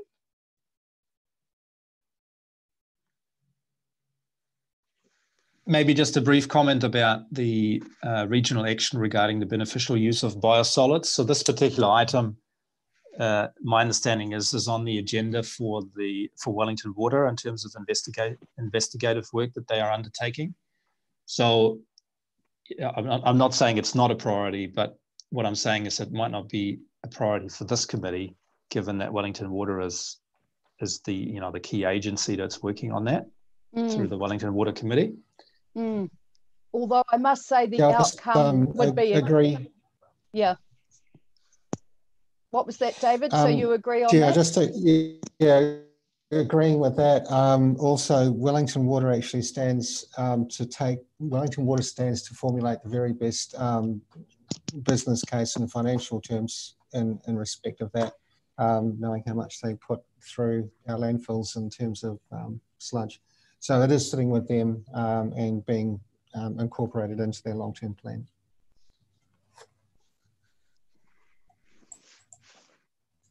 Yes. However, I would also say from a Wellington perspective, I know that's a very high priority because we actually can't minimise waste until that's, well, we're under the, it seems that legislatively we can't minimise our waste until we've got a solution there. But what that means for this committee, we've all got a different priority there. Councillor Fern, maybe an additional comment around, so when we say priorities, it doesn't mean that there is no work happening under each of those headings. So it might just be useful to keep in mind. So for example, under regional engagement, Millie earlier was talking about the sort waste joint portal that we now operate between the different councils, which is all about helping households and residents find out more information about how they can minimise waste. And the regional guide for event managers, even though events is not very high on the priority list at the moment, that guidance document was developed. So there is some work happening in that. Let's call it a bucket. And then under optimizing collection systems, you will be aware that there is the work done by Waste Mints to look at standardizing how, what sort of materials are recycled, what's collected and how. So again, on this one, there is some work underway. In terms of the resource recovery network, there is also some work, probably depending on the council at the moment. So I've mentioned earlier that at least at HUT, we're looking at some potential opportunities around construction demolition waste in the context of a clean fill that's to close in 2022. You've heard from Kapiti earlier that they're doing some work in that space as well. So it probably is a little bit council specific, but what I'm trying to indicate is that there is work happening in most of these categories, but whether or not it's a priority from a regional perspective is probably a different question. And this is where clearly the bylaw and the waste data framework are probably the ones that add the most value at this point in time. I agree that the waste data framework is the critical, along with the scale of the bylaws. So in terms of our recommendation, and I also understand that with the regional engagement, that work is critical, that keeps going along as these other projects are happening. But really for this group at this stage, it is about that implementing the waste data framework.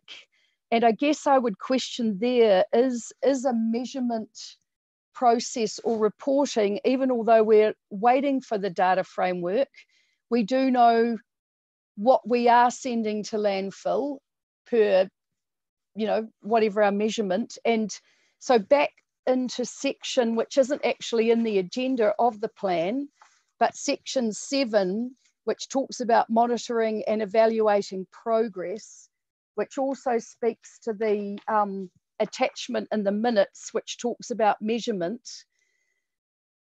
Is there a way that we can bring an annual measurement of what is going to landfill to this meeting?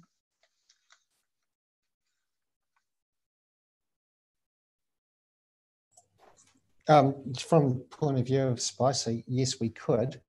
There's no issue there. One of the gaps we would have is understanding the waste types that are coming in. So in terms of overall tonnage and very broad categories can be done, but I'm not sure if it would have so much value unless we are able to more closely quantify a higher granularity of exactly what the waste types are coming in.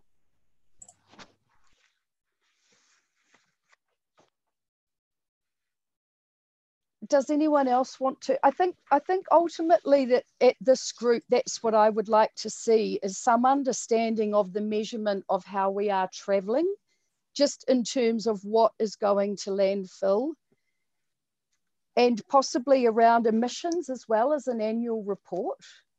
Is that something, how do other councillors and officers feel about that? So we're reporting back on the plan, but also getting a measurement understanding so that we've got something to see as a tracked record for each council. Kia ora, Jackie. Hi, look, I must admit when Emma gave her a wee report, I was really surprised and a little bit disappointed to hear that she said that there were no baseline figures, because I just want to assure the newer councillors on board this committee that that was something that we concentrated on from the word go. Really the only thing we could do other than starting to do a framework for the plan was to make sure every council and officer went out and got baseline figures, because this is ultimately a measurement-based outcome. So I just would want to hope that we do have some sort of data that's not nullified for the last 2 years while this plan's been in action. And I would fully support not only getting the data framework set up as soon as possible if we need to, but also applying for waste levy funding if we can, if we find that there is a funding shortfall that is going to hold up the setting up of the data framework. So it might help, Councillor Foon, if we briefly comment on the data that went into the plan. My understanding is that there was a swap done, basically a Wellington region waste assessment in 2016, but that's quite a substantive piece of work. So a lot of this data that we have as targets in the plan are not measured continuously. So even looking at Hutt City Council, it's quite challenging to actually look at how are we tracking against just for Lower Hutt as an area, because some of this data is either not measured continuously. And things like, to give you an example, I can't even tell you how much waste per population goes into Silverstream landfill because the geographic source data is not collected. And it's not straightforward to do this on a day-to-day basis either. So the waste data framework, the licensing, all these are different components to get to a point where we have better data. Wonderful. But looking at doing, say, an annual report on how we're tracking against those targets, I mean, correct me anyone from the other offices if I'm wrong, but unless we do basically a repeat of this sort of regional waste assessment every year, we wouldn't be able to do this, give you an update on how we're tracking. Yeah, what I was referring to and what Ewan refers to there is I can tell you how much tons of material is going to our tip face, and also the amount of tons of material diverted in some basic categories. But back in February, I had almost a swap analysis done to be able to understand what was actually going into the tip face in quite some detail. It was an exercise that cost around 40K. Got us some incredibly good data, but as you said, it's a difficult thing to keep repeating it over and over again. Also, from that analysis, we were able to understand how much is coming into Spicer that is not being generated within the district. And that's an extremely hard thing to track as well. We know that we have waste coming in from basically all over the region, and occasionally from as far north as Horowhenua or even further. So it's just a very difficult thing to keep track of. Laurie? Yes, Councillor Elliott. Could I ask officers then what you would think would be the optimum time frame between swap analysis that would be most useful to us being able to meet our goals? And for funding this, I mean, we absolutely want to support you and ensure that you're well resourced to do that. So would it be appropriate for us to send off for some government funding for this? Your comments? I would suggest there might be two ways of doing that. One would be to set a return period of call it 3 years, start midway and up to review of the WMMP. The other method could be to do it on a trigger of a substantial change in tonnage, either recycling tonnage or tip face tonnage, to understand why it's changed or where it's changed. Okay. Thank you. All right, back to you, Laurie, then. But thank you very much.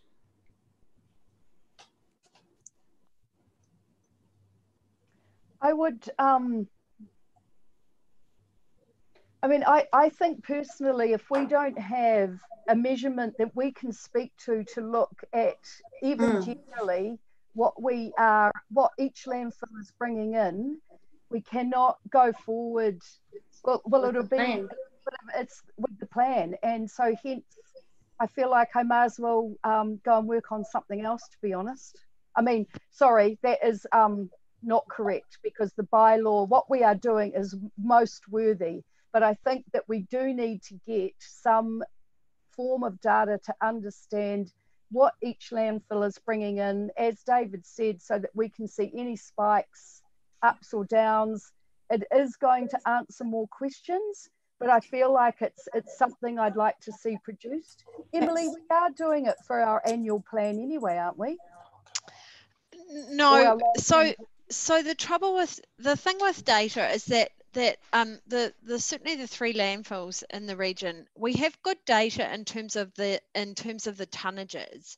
So we can tell you like what's going into we can tell you the total amount that's going into the landfills. That's not the issue.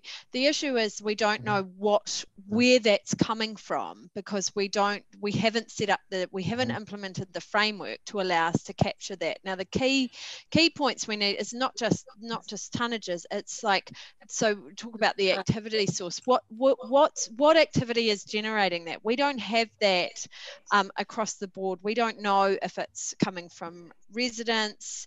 We don't know if it's coming from industry or commercial. We've got some broad categories that we can kind of split up the waste type, so whether it's green waste or general waste, but beyond that we don't know.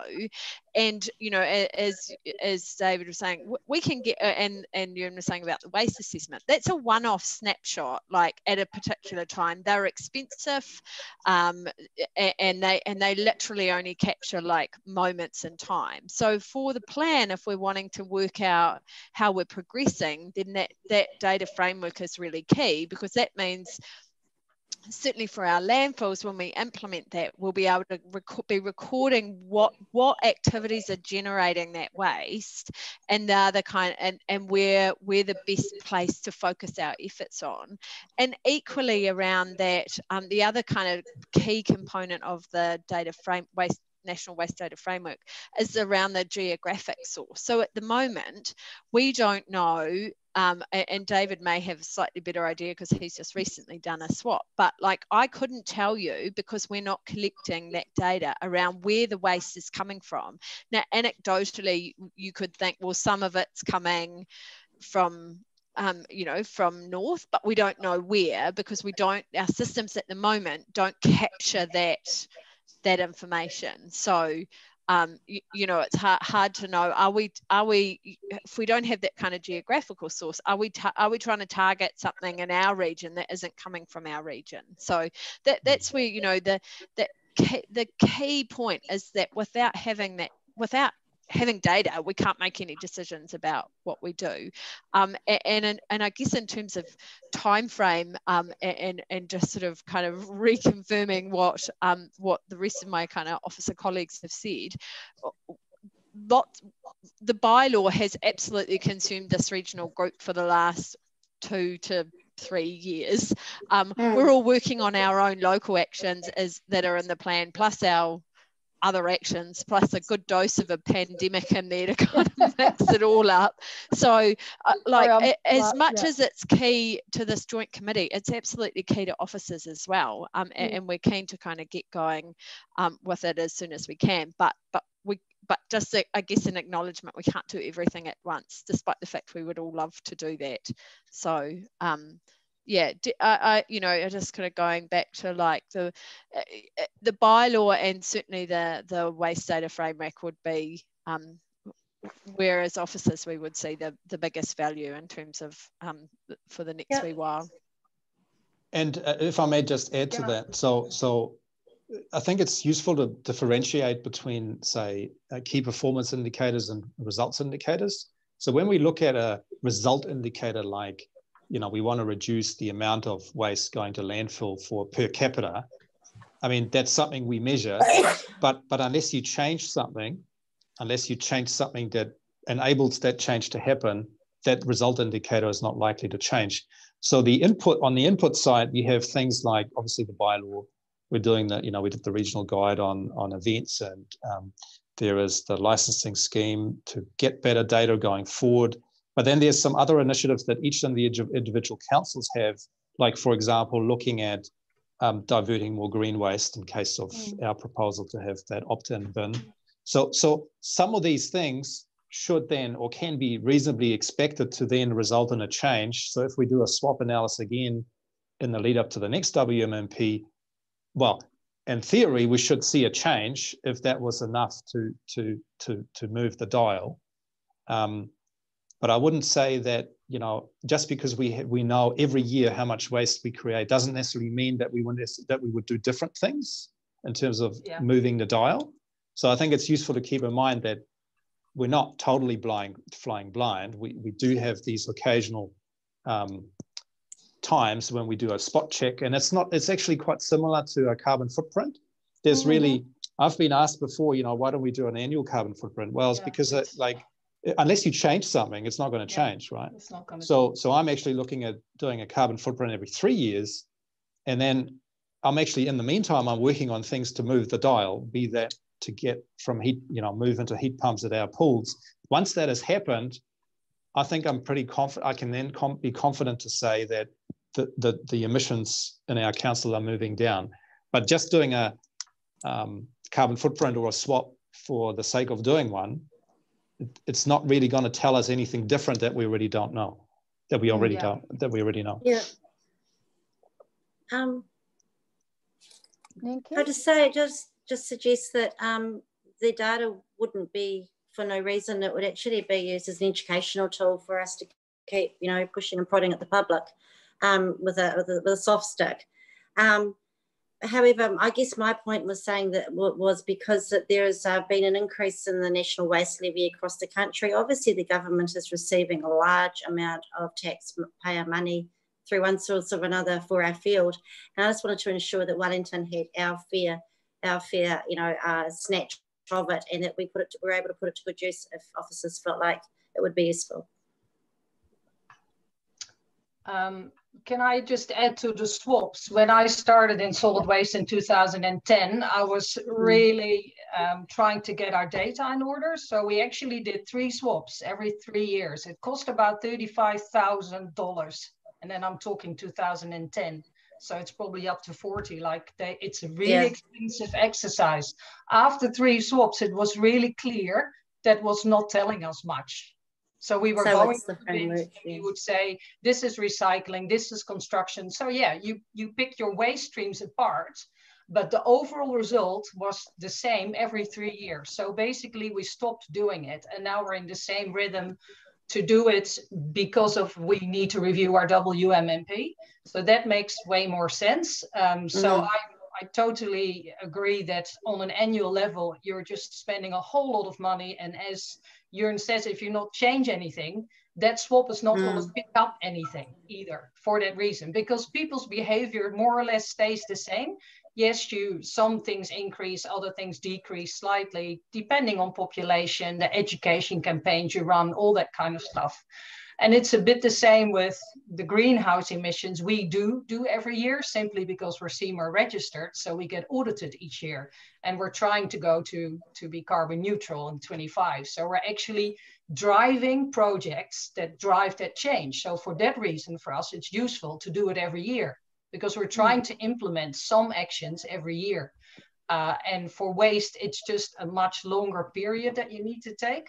And the other issue is a geographical issue is a really big one. The waste from Kapiti does not go to any of the landfills in the region except for from one collector. That's the same for the Wairarapa. It does not end up in a Wellington regional, in Wellington region's landfills. It goes north out of the region. So those geographical things are really, really hard. And then you're just divvying up across population with a number that is not necessarily that meaningful until we get a national approach to what kind of data we're exactly. Oh, for sure. Yeah, for sure. Okay, Councillor Edwards, would you like to speak? Yeah, I'm really happy with the officer's advice that I don't see the point of spending lots of money every year measuring waste if, you know, when that could be money we could be spending on initiatives to actually bring down waste. So a 3 yearly, if that's what's being suggested, audit or look at our waste that's going into landfills and is being collected by recyclables, that seems sufficient to tell us whether we're making any progress or not. And I'd rather see any funds that we have you know, directed towards reducing waste. So it seems to me that the officer's advice is sound. Our priority should be to getting this bylaw through, and that will naturally lead on to the data framework work that we need to do. And I'm just wondering if there was room for a third priority, and I'm not sure that necessarily falls on officers, but I'm attracted to the recommendation and some of the priorities in terms of what we could achieve by some lobbying and collaboration in the region. And that's more a governance sort of role. Because it seems we're doing all this work on different ways of collecting recyclables and all these things that are going on, but that's kind of the bottom of the hierarchy. We should be trying to stop some of this waste being generated to start with, you know, and that's where I wonder whether as governors we could be more of a mouthpiece for our residents, lobbying hard with government and with industry that our residents are sick and tired of over packaging and some of the stuff that cannot be recycled. And I think there'd be a lot of our elected people that could get on board with messages like that and get behind us. and it's not necessarily an expensive thing for us to do. Good point, Councillor Edwards. I must say I'm very, our Wellington team do a really great job on lobbying the council on behalf of Wellington City Council. Emily, could I get some advice on your view on a collaborative lobbying to government as a region as well? Just if we were going to put in any submissions together? Yeah, sure. I think that's, you know, I think the trouble with trying to do it from a joint perspective is often when central government runs these submissions, are very, very short turnaround. And I think as individual councils, we probably struggle to get enough time to respond. I mean, typically those consultation periods may be kind of been and gone in between a meeting of this joint committee. Yeah, I'm certainly, I think that's a great idea where we are consistent across the region in terms of how we do things. And I know as officers, we're working towards that on some small stuff that's definitely a role that this committee could take up. Good. Councillor Taylor. Thank you, Chair. I did have a couple of points I just wanted to note, and it's looking through on page 34, our RLM5 is around resilient waste management systems. And I think it's just raising as a note. I don't want to add to officers' workload too much given the amount of work that's going on right at the moment, but I think it's probably quite important that we do record some of the lessons that have been learnt around the region through this pandemic. And don't leave that for too long, and perhaps getting some collaboration around officer level to look at the shared learnings so it can better prepare for if it happens or something similar happens again. And the second question I had, or note really, was making sure we've got, coming out of this, there's obviously been a huge amount of change to the market, particularly for recycled products. Obviously the drop in oil prices has made virgin plastics a lot cheaper than they used to be.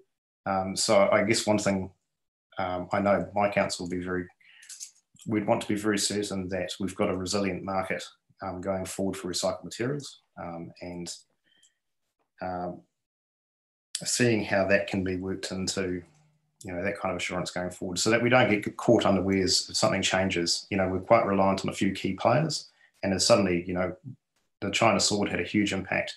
COVID-19 is going to have another massive impact. So we want to make sure we've got a good, robust system going forward.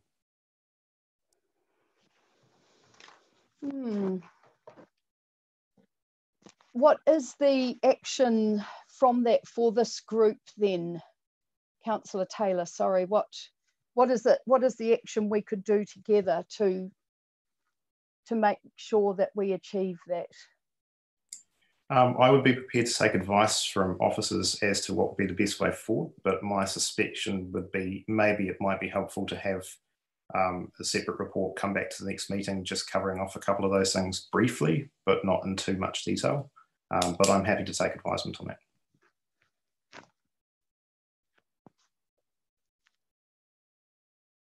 Do we have an officer that's able to respond to Councillor Taylor's? David, thank you.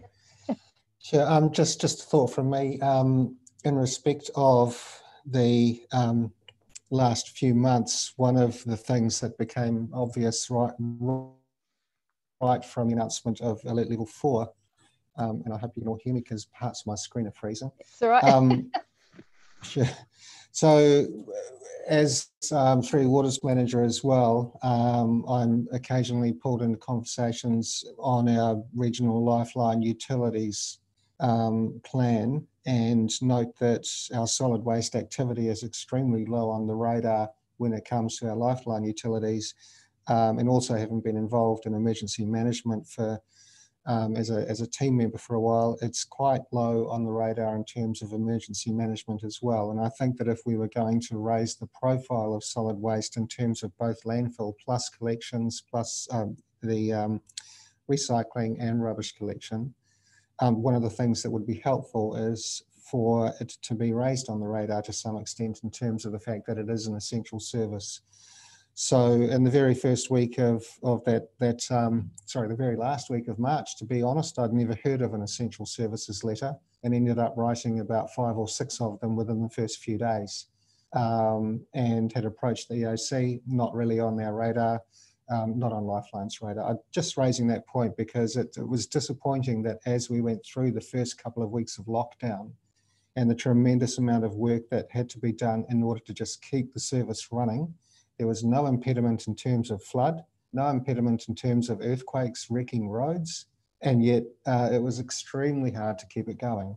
So in terms of the resilience, I'm just being a bit broad-minded about it. It's not necessarily natural hazard, obviously. This is, lockdown, people at home. And I'm sorry, Madam Chair, there was another thought I had going through my mind just then, which was the other thing which I don't think would be too hard to do would be for us to present the status of our business continuity plans in respect of our solid waste activity as well. So I'm not going to talk for any of the other councils, but certainly as far as our landfill goes, what I have learnt now is that our BCP could do with a bit of a review to make sure that we understand how resilient it would be in the face of having to be cut off or restricted. David, could you please let me know what a BCP Sure. is? Yes, sorry, yep, business continuity plan. So out of that, I'm just going to suggest that one of the things we could do for the committee might be to give you some let's call it a report back on the state of each of our business continuity plans, and then perhaps also, and we haven't had a chance to do this since we came out of Alert Level 2, but as an officer group, maybe just share our stories, our lockdown stories with each other. I'm sure we all had some trials in common, and perhaps come back to the committee at some stage and say, here's the issues that we had in terms of the resilience of our service, and here's where we think we might be. And now the BCPs are an operational matter for each council individually. But I think just from what Councillor Edwards has just said, sorry, Councillor Taylor, that it would be helpful for the committee to understand here's where we're sitting in terms of resilience at the moment.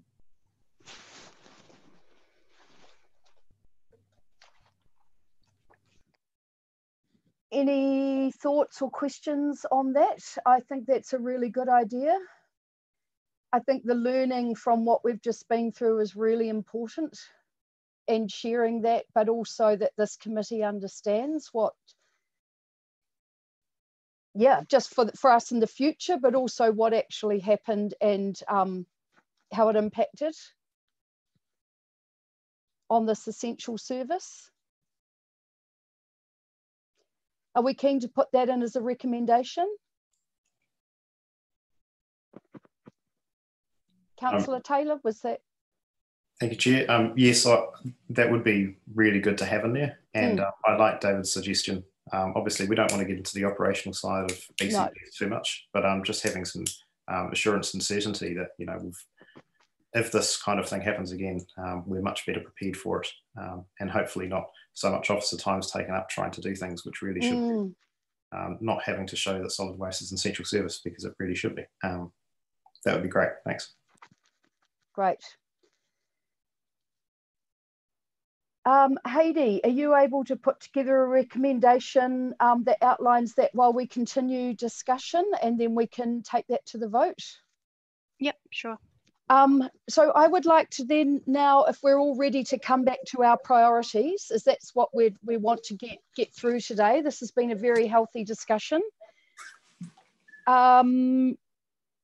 We've got no doubt, I don't think, that we're understanding the scale and the immense, but also the opportunity we have ahead in the bylaw. And also just want to acknowledge all officers' work on this so far. It is massive, and it's still going to go on, but it does give us a lot of opportunity to start really putting in some good behaviour changes there. So That's no doubt the priority. Second, I also agree that the implementation of the waste data framework is really important. But I also want to bring in Councillor Elliott's suggestion that do we go for some waste levy funding as a group to really have somebody starting to work on this, to make a plan and to start working on getting this framework in place for this.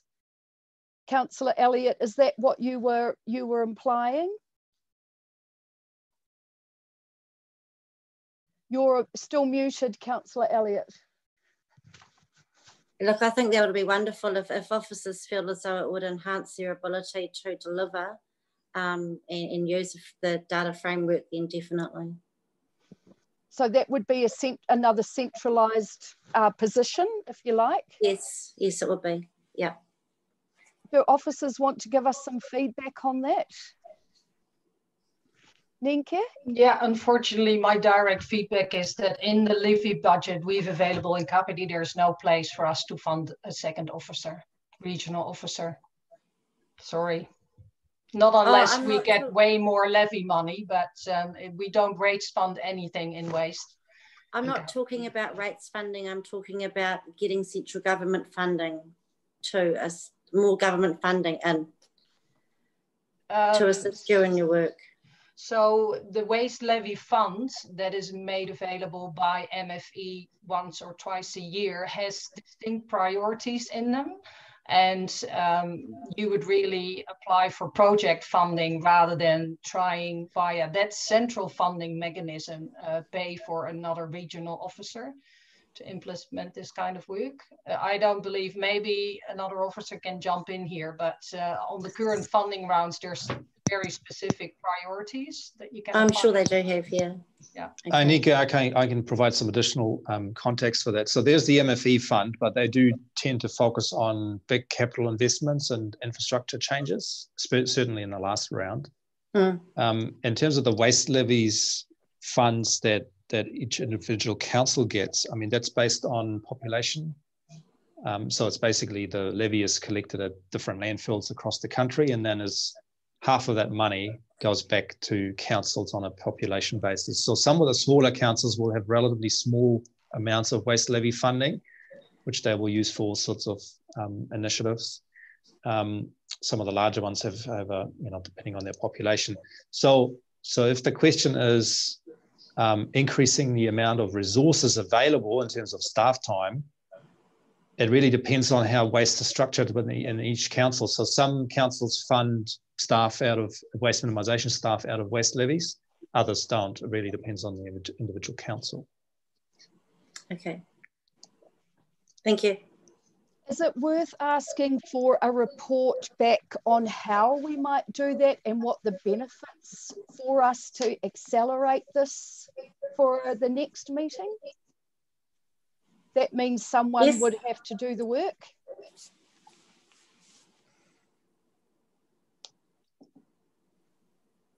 Councillor Foon, so are you asking, was that a question to officers or? Yes, so sorry. So I guess the suggestion was, is it worth, yes, could we bring a report back to this committee in the next 3 months that outlines some possible ways on how we might do that and a research into the fund to see if it was applicable? For example, I'm hoping to meet with Minister Sage in the next month, and it's something I could talk about with her and work out if it was a possibility. So the report would need to say how we would do it, what the possible options are, and what way we would progress and what benefit it would bring. Yeah, my question is that in relation to increasing the amount of staff, or is it in relation to particular projects? It's in relation to implementing the data framework. Okay. Kia ora, Simon Edwards. Yeah. Councillor Edwards, sorry. Did I misunderstand officer's advice earlier? I thought I heard advice to us was that once we have the bylaw in place and we bed in the system of licensing operators, that's going to be the way that we're going to get the sorts of data that we need, rather than spending lots of money sort of collecting it and so on. Is that what I heard? Yep, that's Roger. That, yeah. So that's basically what I explained earlier. So I guess I was trying to understand Councillor Foon's question in terms of what exactly that report that you've just mentioned. What's the question we're trying to answer, basically? I think the question we're trying to answer, as I understand, that if we understand what options we have to go forward to accelerate bringing the waste data framework forward, can I respond and that, is there an opportunity for government to fund that? Yes, that would be welcomed, Emma. I guess the implementation of the National Waste Data Framework for us will be reliant on the implementation of the bylaw, and it's a body of work that's going to take a couple of years. We need to engage industry. It's a potentially significant change for them. So we've given ourselves 2 years. The licensing system will primarily operate on a user pays basis. So when people apply for a license, they will cover the cost of the administration and processing of that license. We may need some funds to establish a regional data system where we can collate the information and hold it securely, but we don't know at this point. We need to do a bit more work to establish what costs we're looking at there. Potentially that could be a waste fund opportunity for the region. One thing we could do is ask an officer from MFE to speak to you about accessing the waste minimisation levy and the process, rather than a report from us, just get a speaker in to speak to you directly to the Joint Committee and speak to it. I don't know if they will, but we could ask. Sounds like a good idea. It sounds like a good idea to have an officer from MFE to come and speak maybe on a future agenda. It really does. So look, thank you, Emma, for that clarification. We just want to ensure that you're fully resourced to do, have funded to do the best job that you can do. Yeah, I guess we just need some more thinking and time to get some costs together on just really the data system, I think, unless someone else would like to add to that. But primarily the processing administration costs will come in be covered by a fee for the license from the applicant.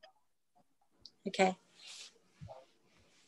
Can I ask officers that next time we meet, what I would like to do when we vote here on our priorities is see a timeline, because this is something that is resonating with me today, is actually how long these things take, how things work in tandem with each other. For example, if the bylaw is going to take approximately 2 years to implement, get running, and then we get the data framework working in tandem alongside that, when does that come in? So I'm a visual person, so I would really like to see some kind of drawing on how this looks going forward, and then where we might need things like the funding to come in. How does that sound?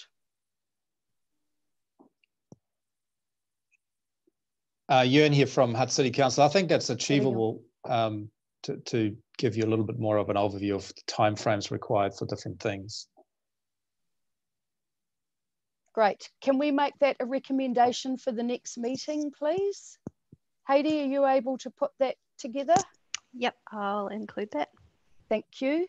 I do have another recommendation still, and that is that I would like to see a document, an annual document that line by line brings each council's waste, what they brought to the landfill. I understand that geographically it doesn't, give us a really good idea of where it's coming from and what was diverted by recycling or anything that was diverted, put into one sum. And I'd also like to see emissions from each council annually, if you've got that data and you're able to bring it.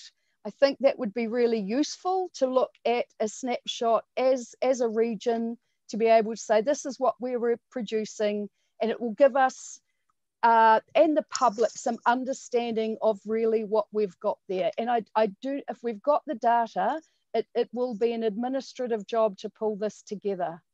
Can I have officers' feedback on that, please?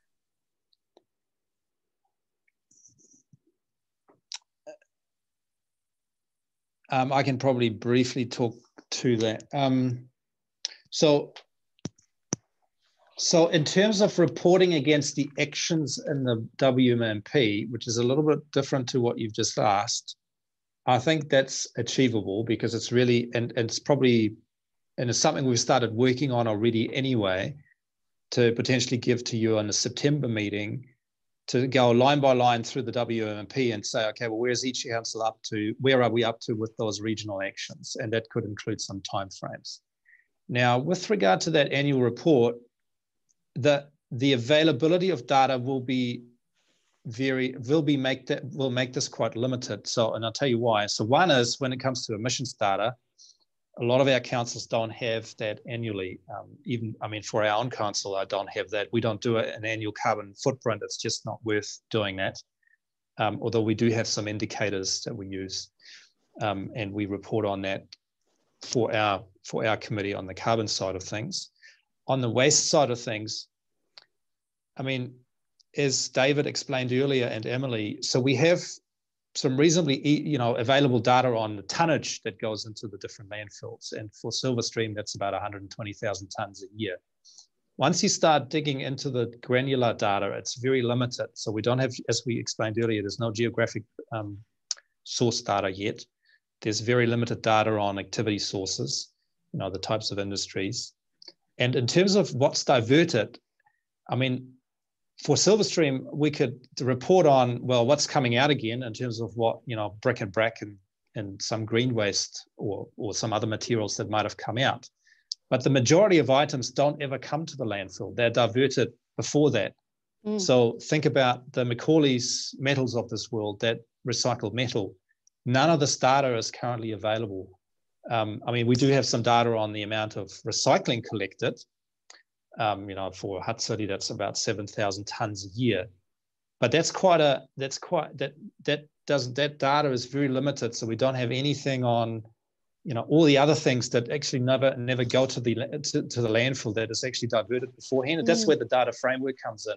So I just want to manage expectations around that report that you're after. I think it will be quite limited in terms of what you'll be able to read out of this or take out of that, other than total tonnage going to landfill and some of the things where we have some data on. It certainly won't give you the picture that we're after through the implementation of the licensing and the implementation of the wider waste data framework. Emily or David, do you want to add anything to this? Or?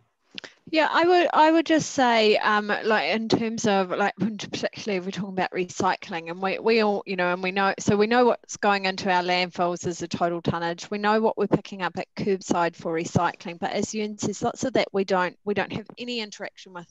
I've got no idea what levels of commercial recycling are being picked up around the city. This is something, without that sort of, I guess, without that licensing framework to enable to collect better data, what we would present to you is just what we know, and it's not knowing what we don't know. So we can provide you with what we do know, but note that it's absolutely nowhere near the full picture. Yeah, I'll just and agree with one of the reasons I had the February report done for us was to understand the difference between our residential tonnage coming in and our business tonnage coming in. That had to be done in quite a targeted sort of way, just to understand even 5 days worth. The other thing I just want to drop in too is in terms of the waste minimisation, the waste management, the WMA. We are each responsible for management and minimisation of waste within our own district. Where the picture gets really difficult to understand is a lot of the stuff that comes into our district is not our district's. It's from anywhere. So the view I take is that so long as we're doing our part in respect of our residents, that it's important. It's important for purposes of meeting that particular part of the WMA, but also having to understand where it's coming from geographically. And it's back to the point that was made before, which we really can't tell. I guess if we're looking at the regional growth,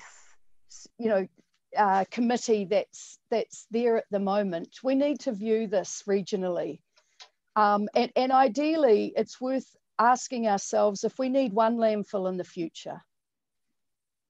I know it's sustainability-wise for the residents in Wellington, it is just not tolerable to go on at the rate that they are. So if we don't have an idea of what we're producing as a region, we can't act on it. So I would really like this data to come to this committee, please, even if it's got holes. And I'd also like it to be backtracked a couple of years too, so we can at least start to see some patterns. Could I suggest then, if we're going to bring that report to the committee, one of the very valuable things is to make sure that we've said, here is what we do know, but additionally, here is the stuff we don't know. Yes, exactly. Which then logically leads into the framework. Yeah, thank you. And it's a precursor to that. Yes, yeah. Thank you, David. Yeah, and for each councils, the what we don't know are different. So probably each council needs to say, this is where my data come from. This is the capacity picture. And here are my, notes to say, this is what I don't know. Yeah. Yeah, fair enough. And individually. And we might get some learnings from that, but it's really just starting to get a regional picture of what we look like. And then when we go into the big piece on the waste data framework, then we've got something that we're looking at to come from. But to be able to speak to our waste problem, this data would be really useful. Can I ask, Heidi, could you bring that as a recommendation, please? But I will let officers advise on when the best dates, like, do you measure annually to the end of June 31st? Does that tend to be, do you tend to move it with the annual, the end of the financial year? Well, I don't know, I can't speak for the others, but looking at the HUT, we can cut the data either way. Okay. Same for us, it doesn't matter. Yeah. Okay. And same for us. Emily, do we? No, yeah. We're in line with the rest of the councils. Okay, so any time? Yeah. Okay.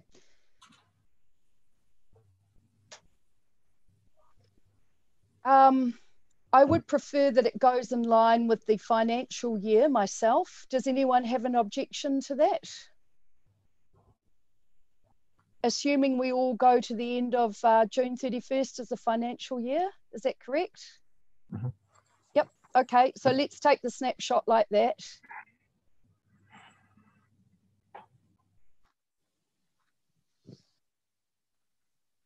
So Heidi, the recommendation is that we bring a report back to the next committee that gives an account of, right, I think I wrote in, I'll just share my screen with what I've noted so far. Thank you, and I'm happy for any input here. Oh, it's looking like a lot of red.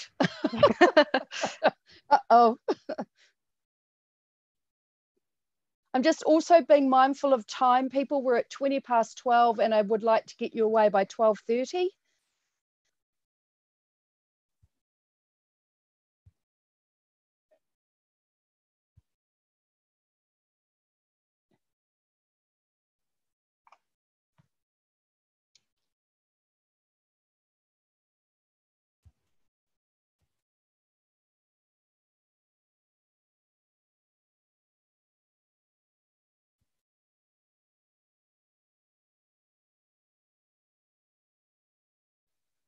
Great. Heidi, can I get you to add in carbon emissions and just put optional? It's a voluntary thing into the list for the in annual number report? 5. Yes, please. Laurie, can I just raise another issue just quickly while we are going through this? Yes. I just wanted to just check back in with the councillor who spoke about a governance role as lobbyists. Yes. Sorry, I can't see your name right now. Is it Steve Edwards? Steve Simon. No, Simon Edwards. Simon, I just wondered if you wanted to maybe have added to this recommendation something like that a small lobbying group is set up and that we work outside of the meetings by email, and if any opportunities have come up to make submissions, that it's done by email to get a consensus from governance to go ahead and send through a submission. And I don't know, sorry, if the terms of reference and things of this group allow for that to happen. So I need to quick check back on that too. But I wanted to know how you felt about that, Simon.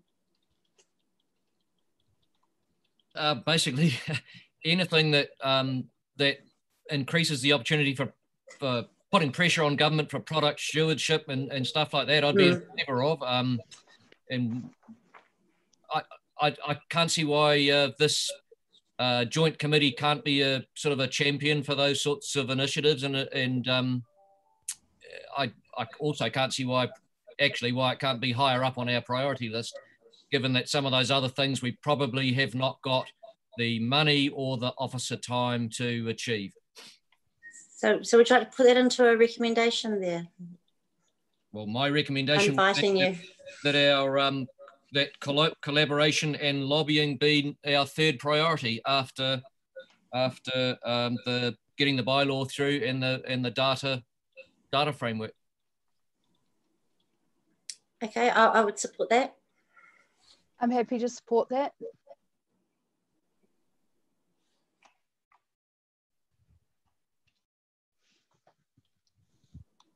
Great. Heidi, can you put your, yeah, great. Could you put your screen back? Thank you. Is everyone ready to read this and take a vote now? Are we feeling like we're in that position? Kia ora, Pam, can you? Can I just suggest that in that last point where we talk about an annual report, that the dates, the 1st of July to the 30th of June, go in there, because otherwise in the future they may take it to January to December or something like that. Yeah, thank you, Pam. And can we also, Heidi, have that backdated for 3 years? Bear with me one moment. So for the annual report, the dates, sorry, Councillor Colenso, if you could just repeat that. The dates are from the 1st of July of the year to the 30th of June of the following year.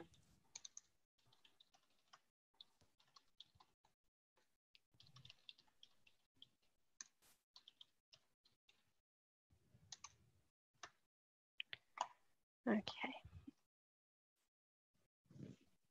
Great. And so now we've kept the priorities largely as they were, apart from pulling up collaborate and lobbying into number 3. Great.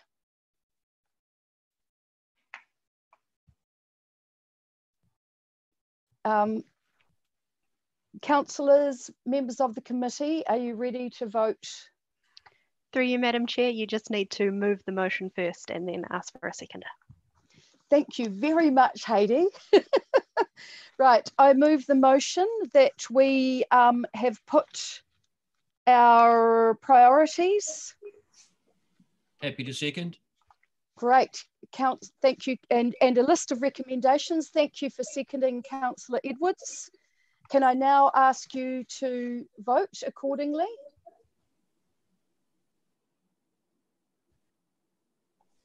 And that's unanimous. Great, well done, team. Okay, can I just congratulate everybody and officers especially, because it is very hard online, and I really appreciate that some of this discussion hasn't it's a new background for many of us. So I just want to acknowledge and thank everybody for their support on this. Kia ora, Councillor Elliott. Madam Chair, when we first opened this meeting, you suggested that you wanted to add the Kapiti Mayoral Task Force on Waste outcomes to the agenda, but there appears not to be time. Can I ask that that be put on the following agenda? I would second that. Thank you. So a recommendation from Councillor Elliott that we put the agenda item that we spoke about at the beginning from the minutes of December 9. Yeah, which is the Kapiti Mayoral Task Force on Waste Minimisation. Yes. Report. And that way we can all get some time to get a bit of background on that as well. Mm.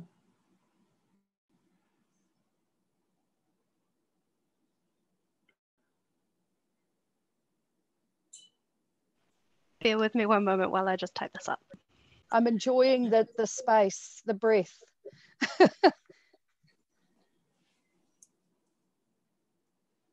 Councillor Hayward, are you getting ready with your karakia? I'm good to go, thank you. Right, when we get this one through, it'll be our time to shine.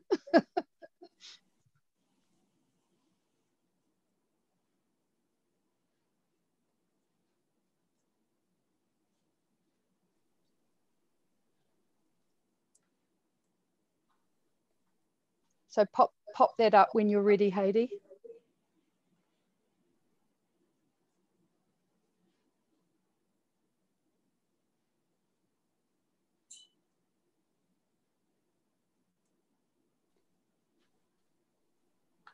Just before we go into this, I just want to thank you all, and just to note that we should really just get those phone numbers out there so that if any of us want to have discussion about this, I think it would be very useful.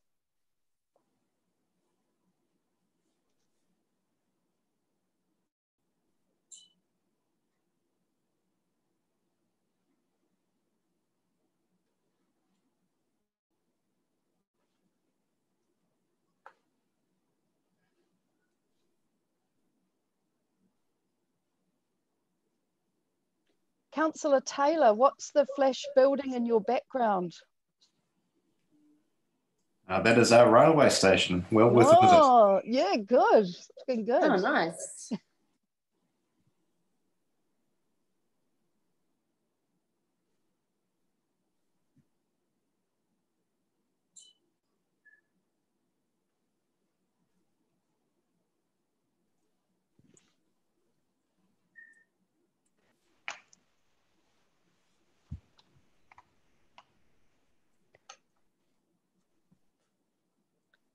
Apologies for the delay. There we go. Going very well.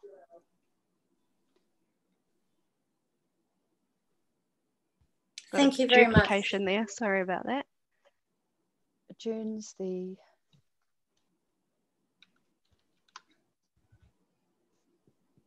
Great. And so that is moved by Councillor Elliott and seconded by me.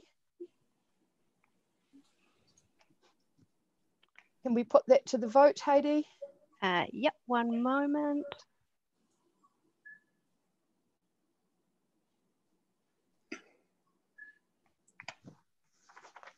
Yes. So just waiting on votes from Councillor Hayward and Councillor Greathead. And that's unanimous. Thank you. Thank you. Yay. Okay. Well, I will declare this meeting closed. And once again, thank you all for being here today. It's great to see you all. I really hope we see you in person next time. But also look forward to the next forum. Actually, is that August sometime? Is that being put back to another date? Anyway, I hope to see you then before the next committee meeting. And on that, I will ask Councillor Hayward to send us off with a karakia. Kia ora whaia, kia ora, Councillor Phone and all. Let's begin. Kia tau, kia tātou katoa, te atawhai o tō tātou ariki I ihu kraiti, me te aroha o te atua, me te whiwhinga tahitanga, ki te wairua tāpu, ake, ake, ake, amene. Amene, okay. Yay, thanks everybody. Maybe, oh, right on time. Kia ora, Councillor Edwards, was that a wave or do you want to karakia as well?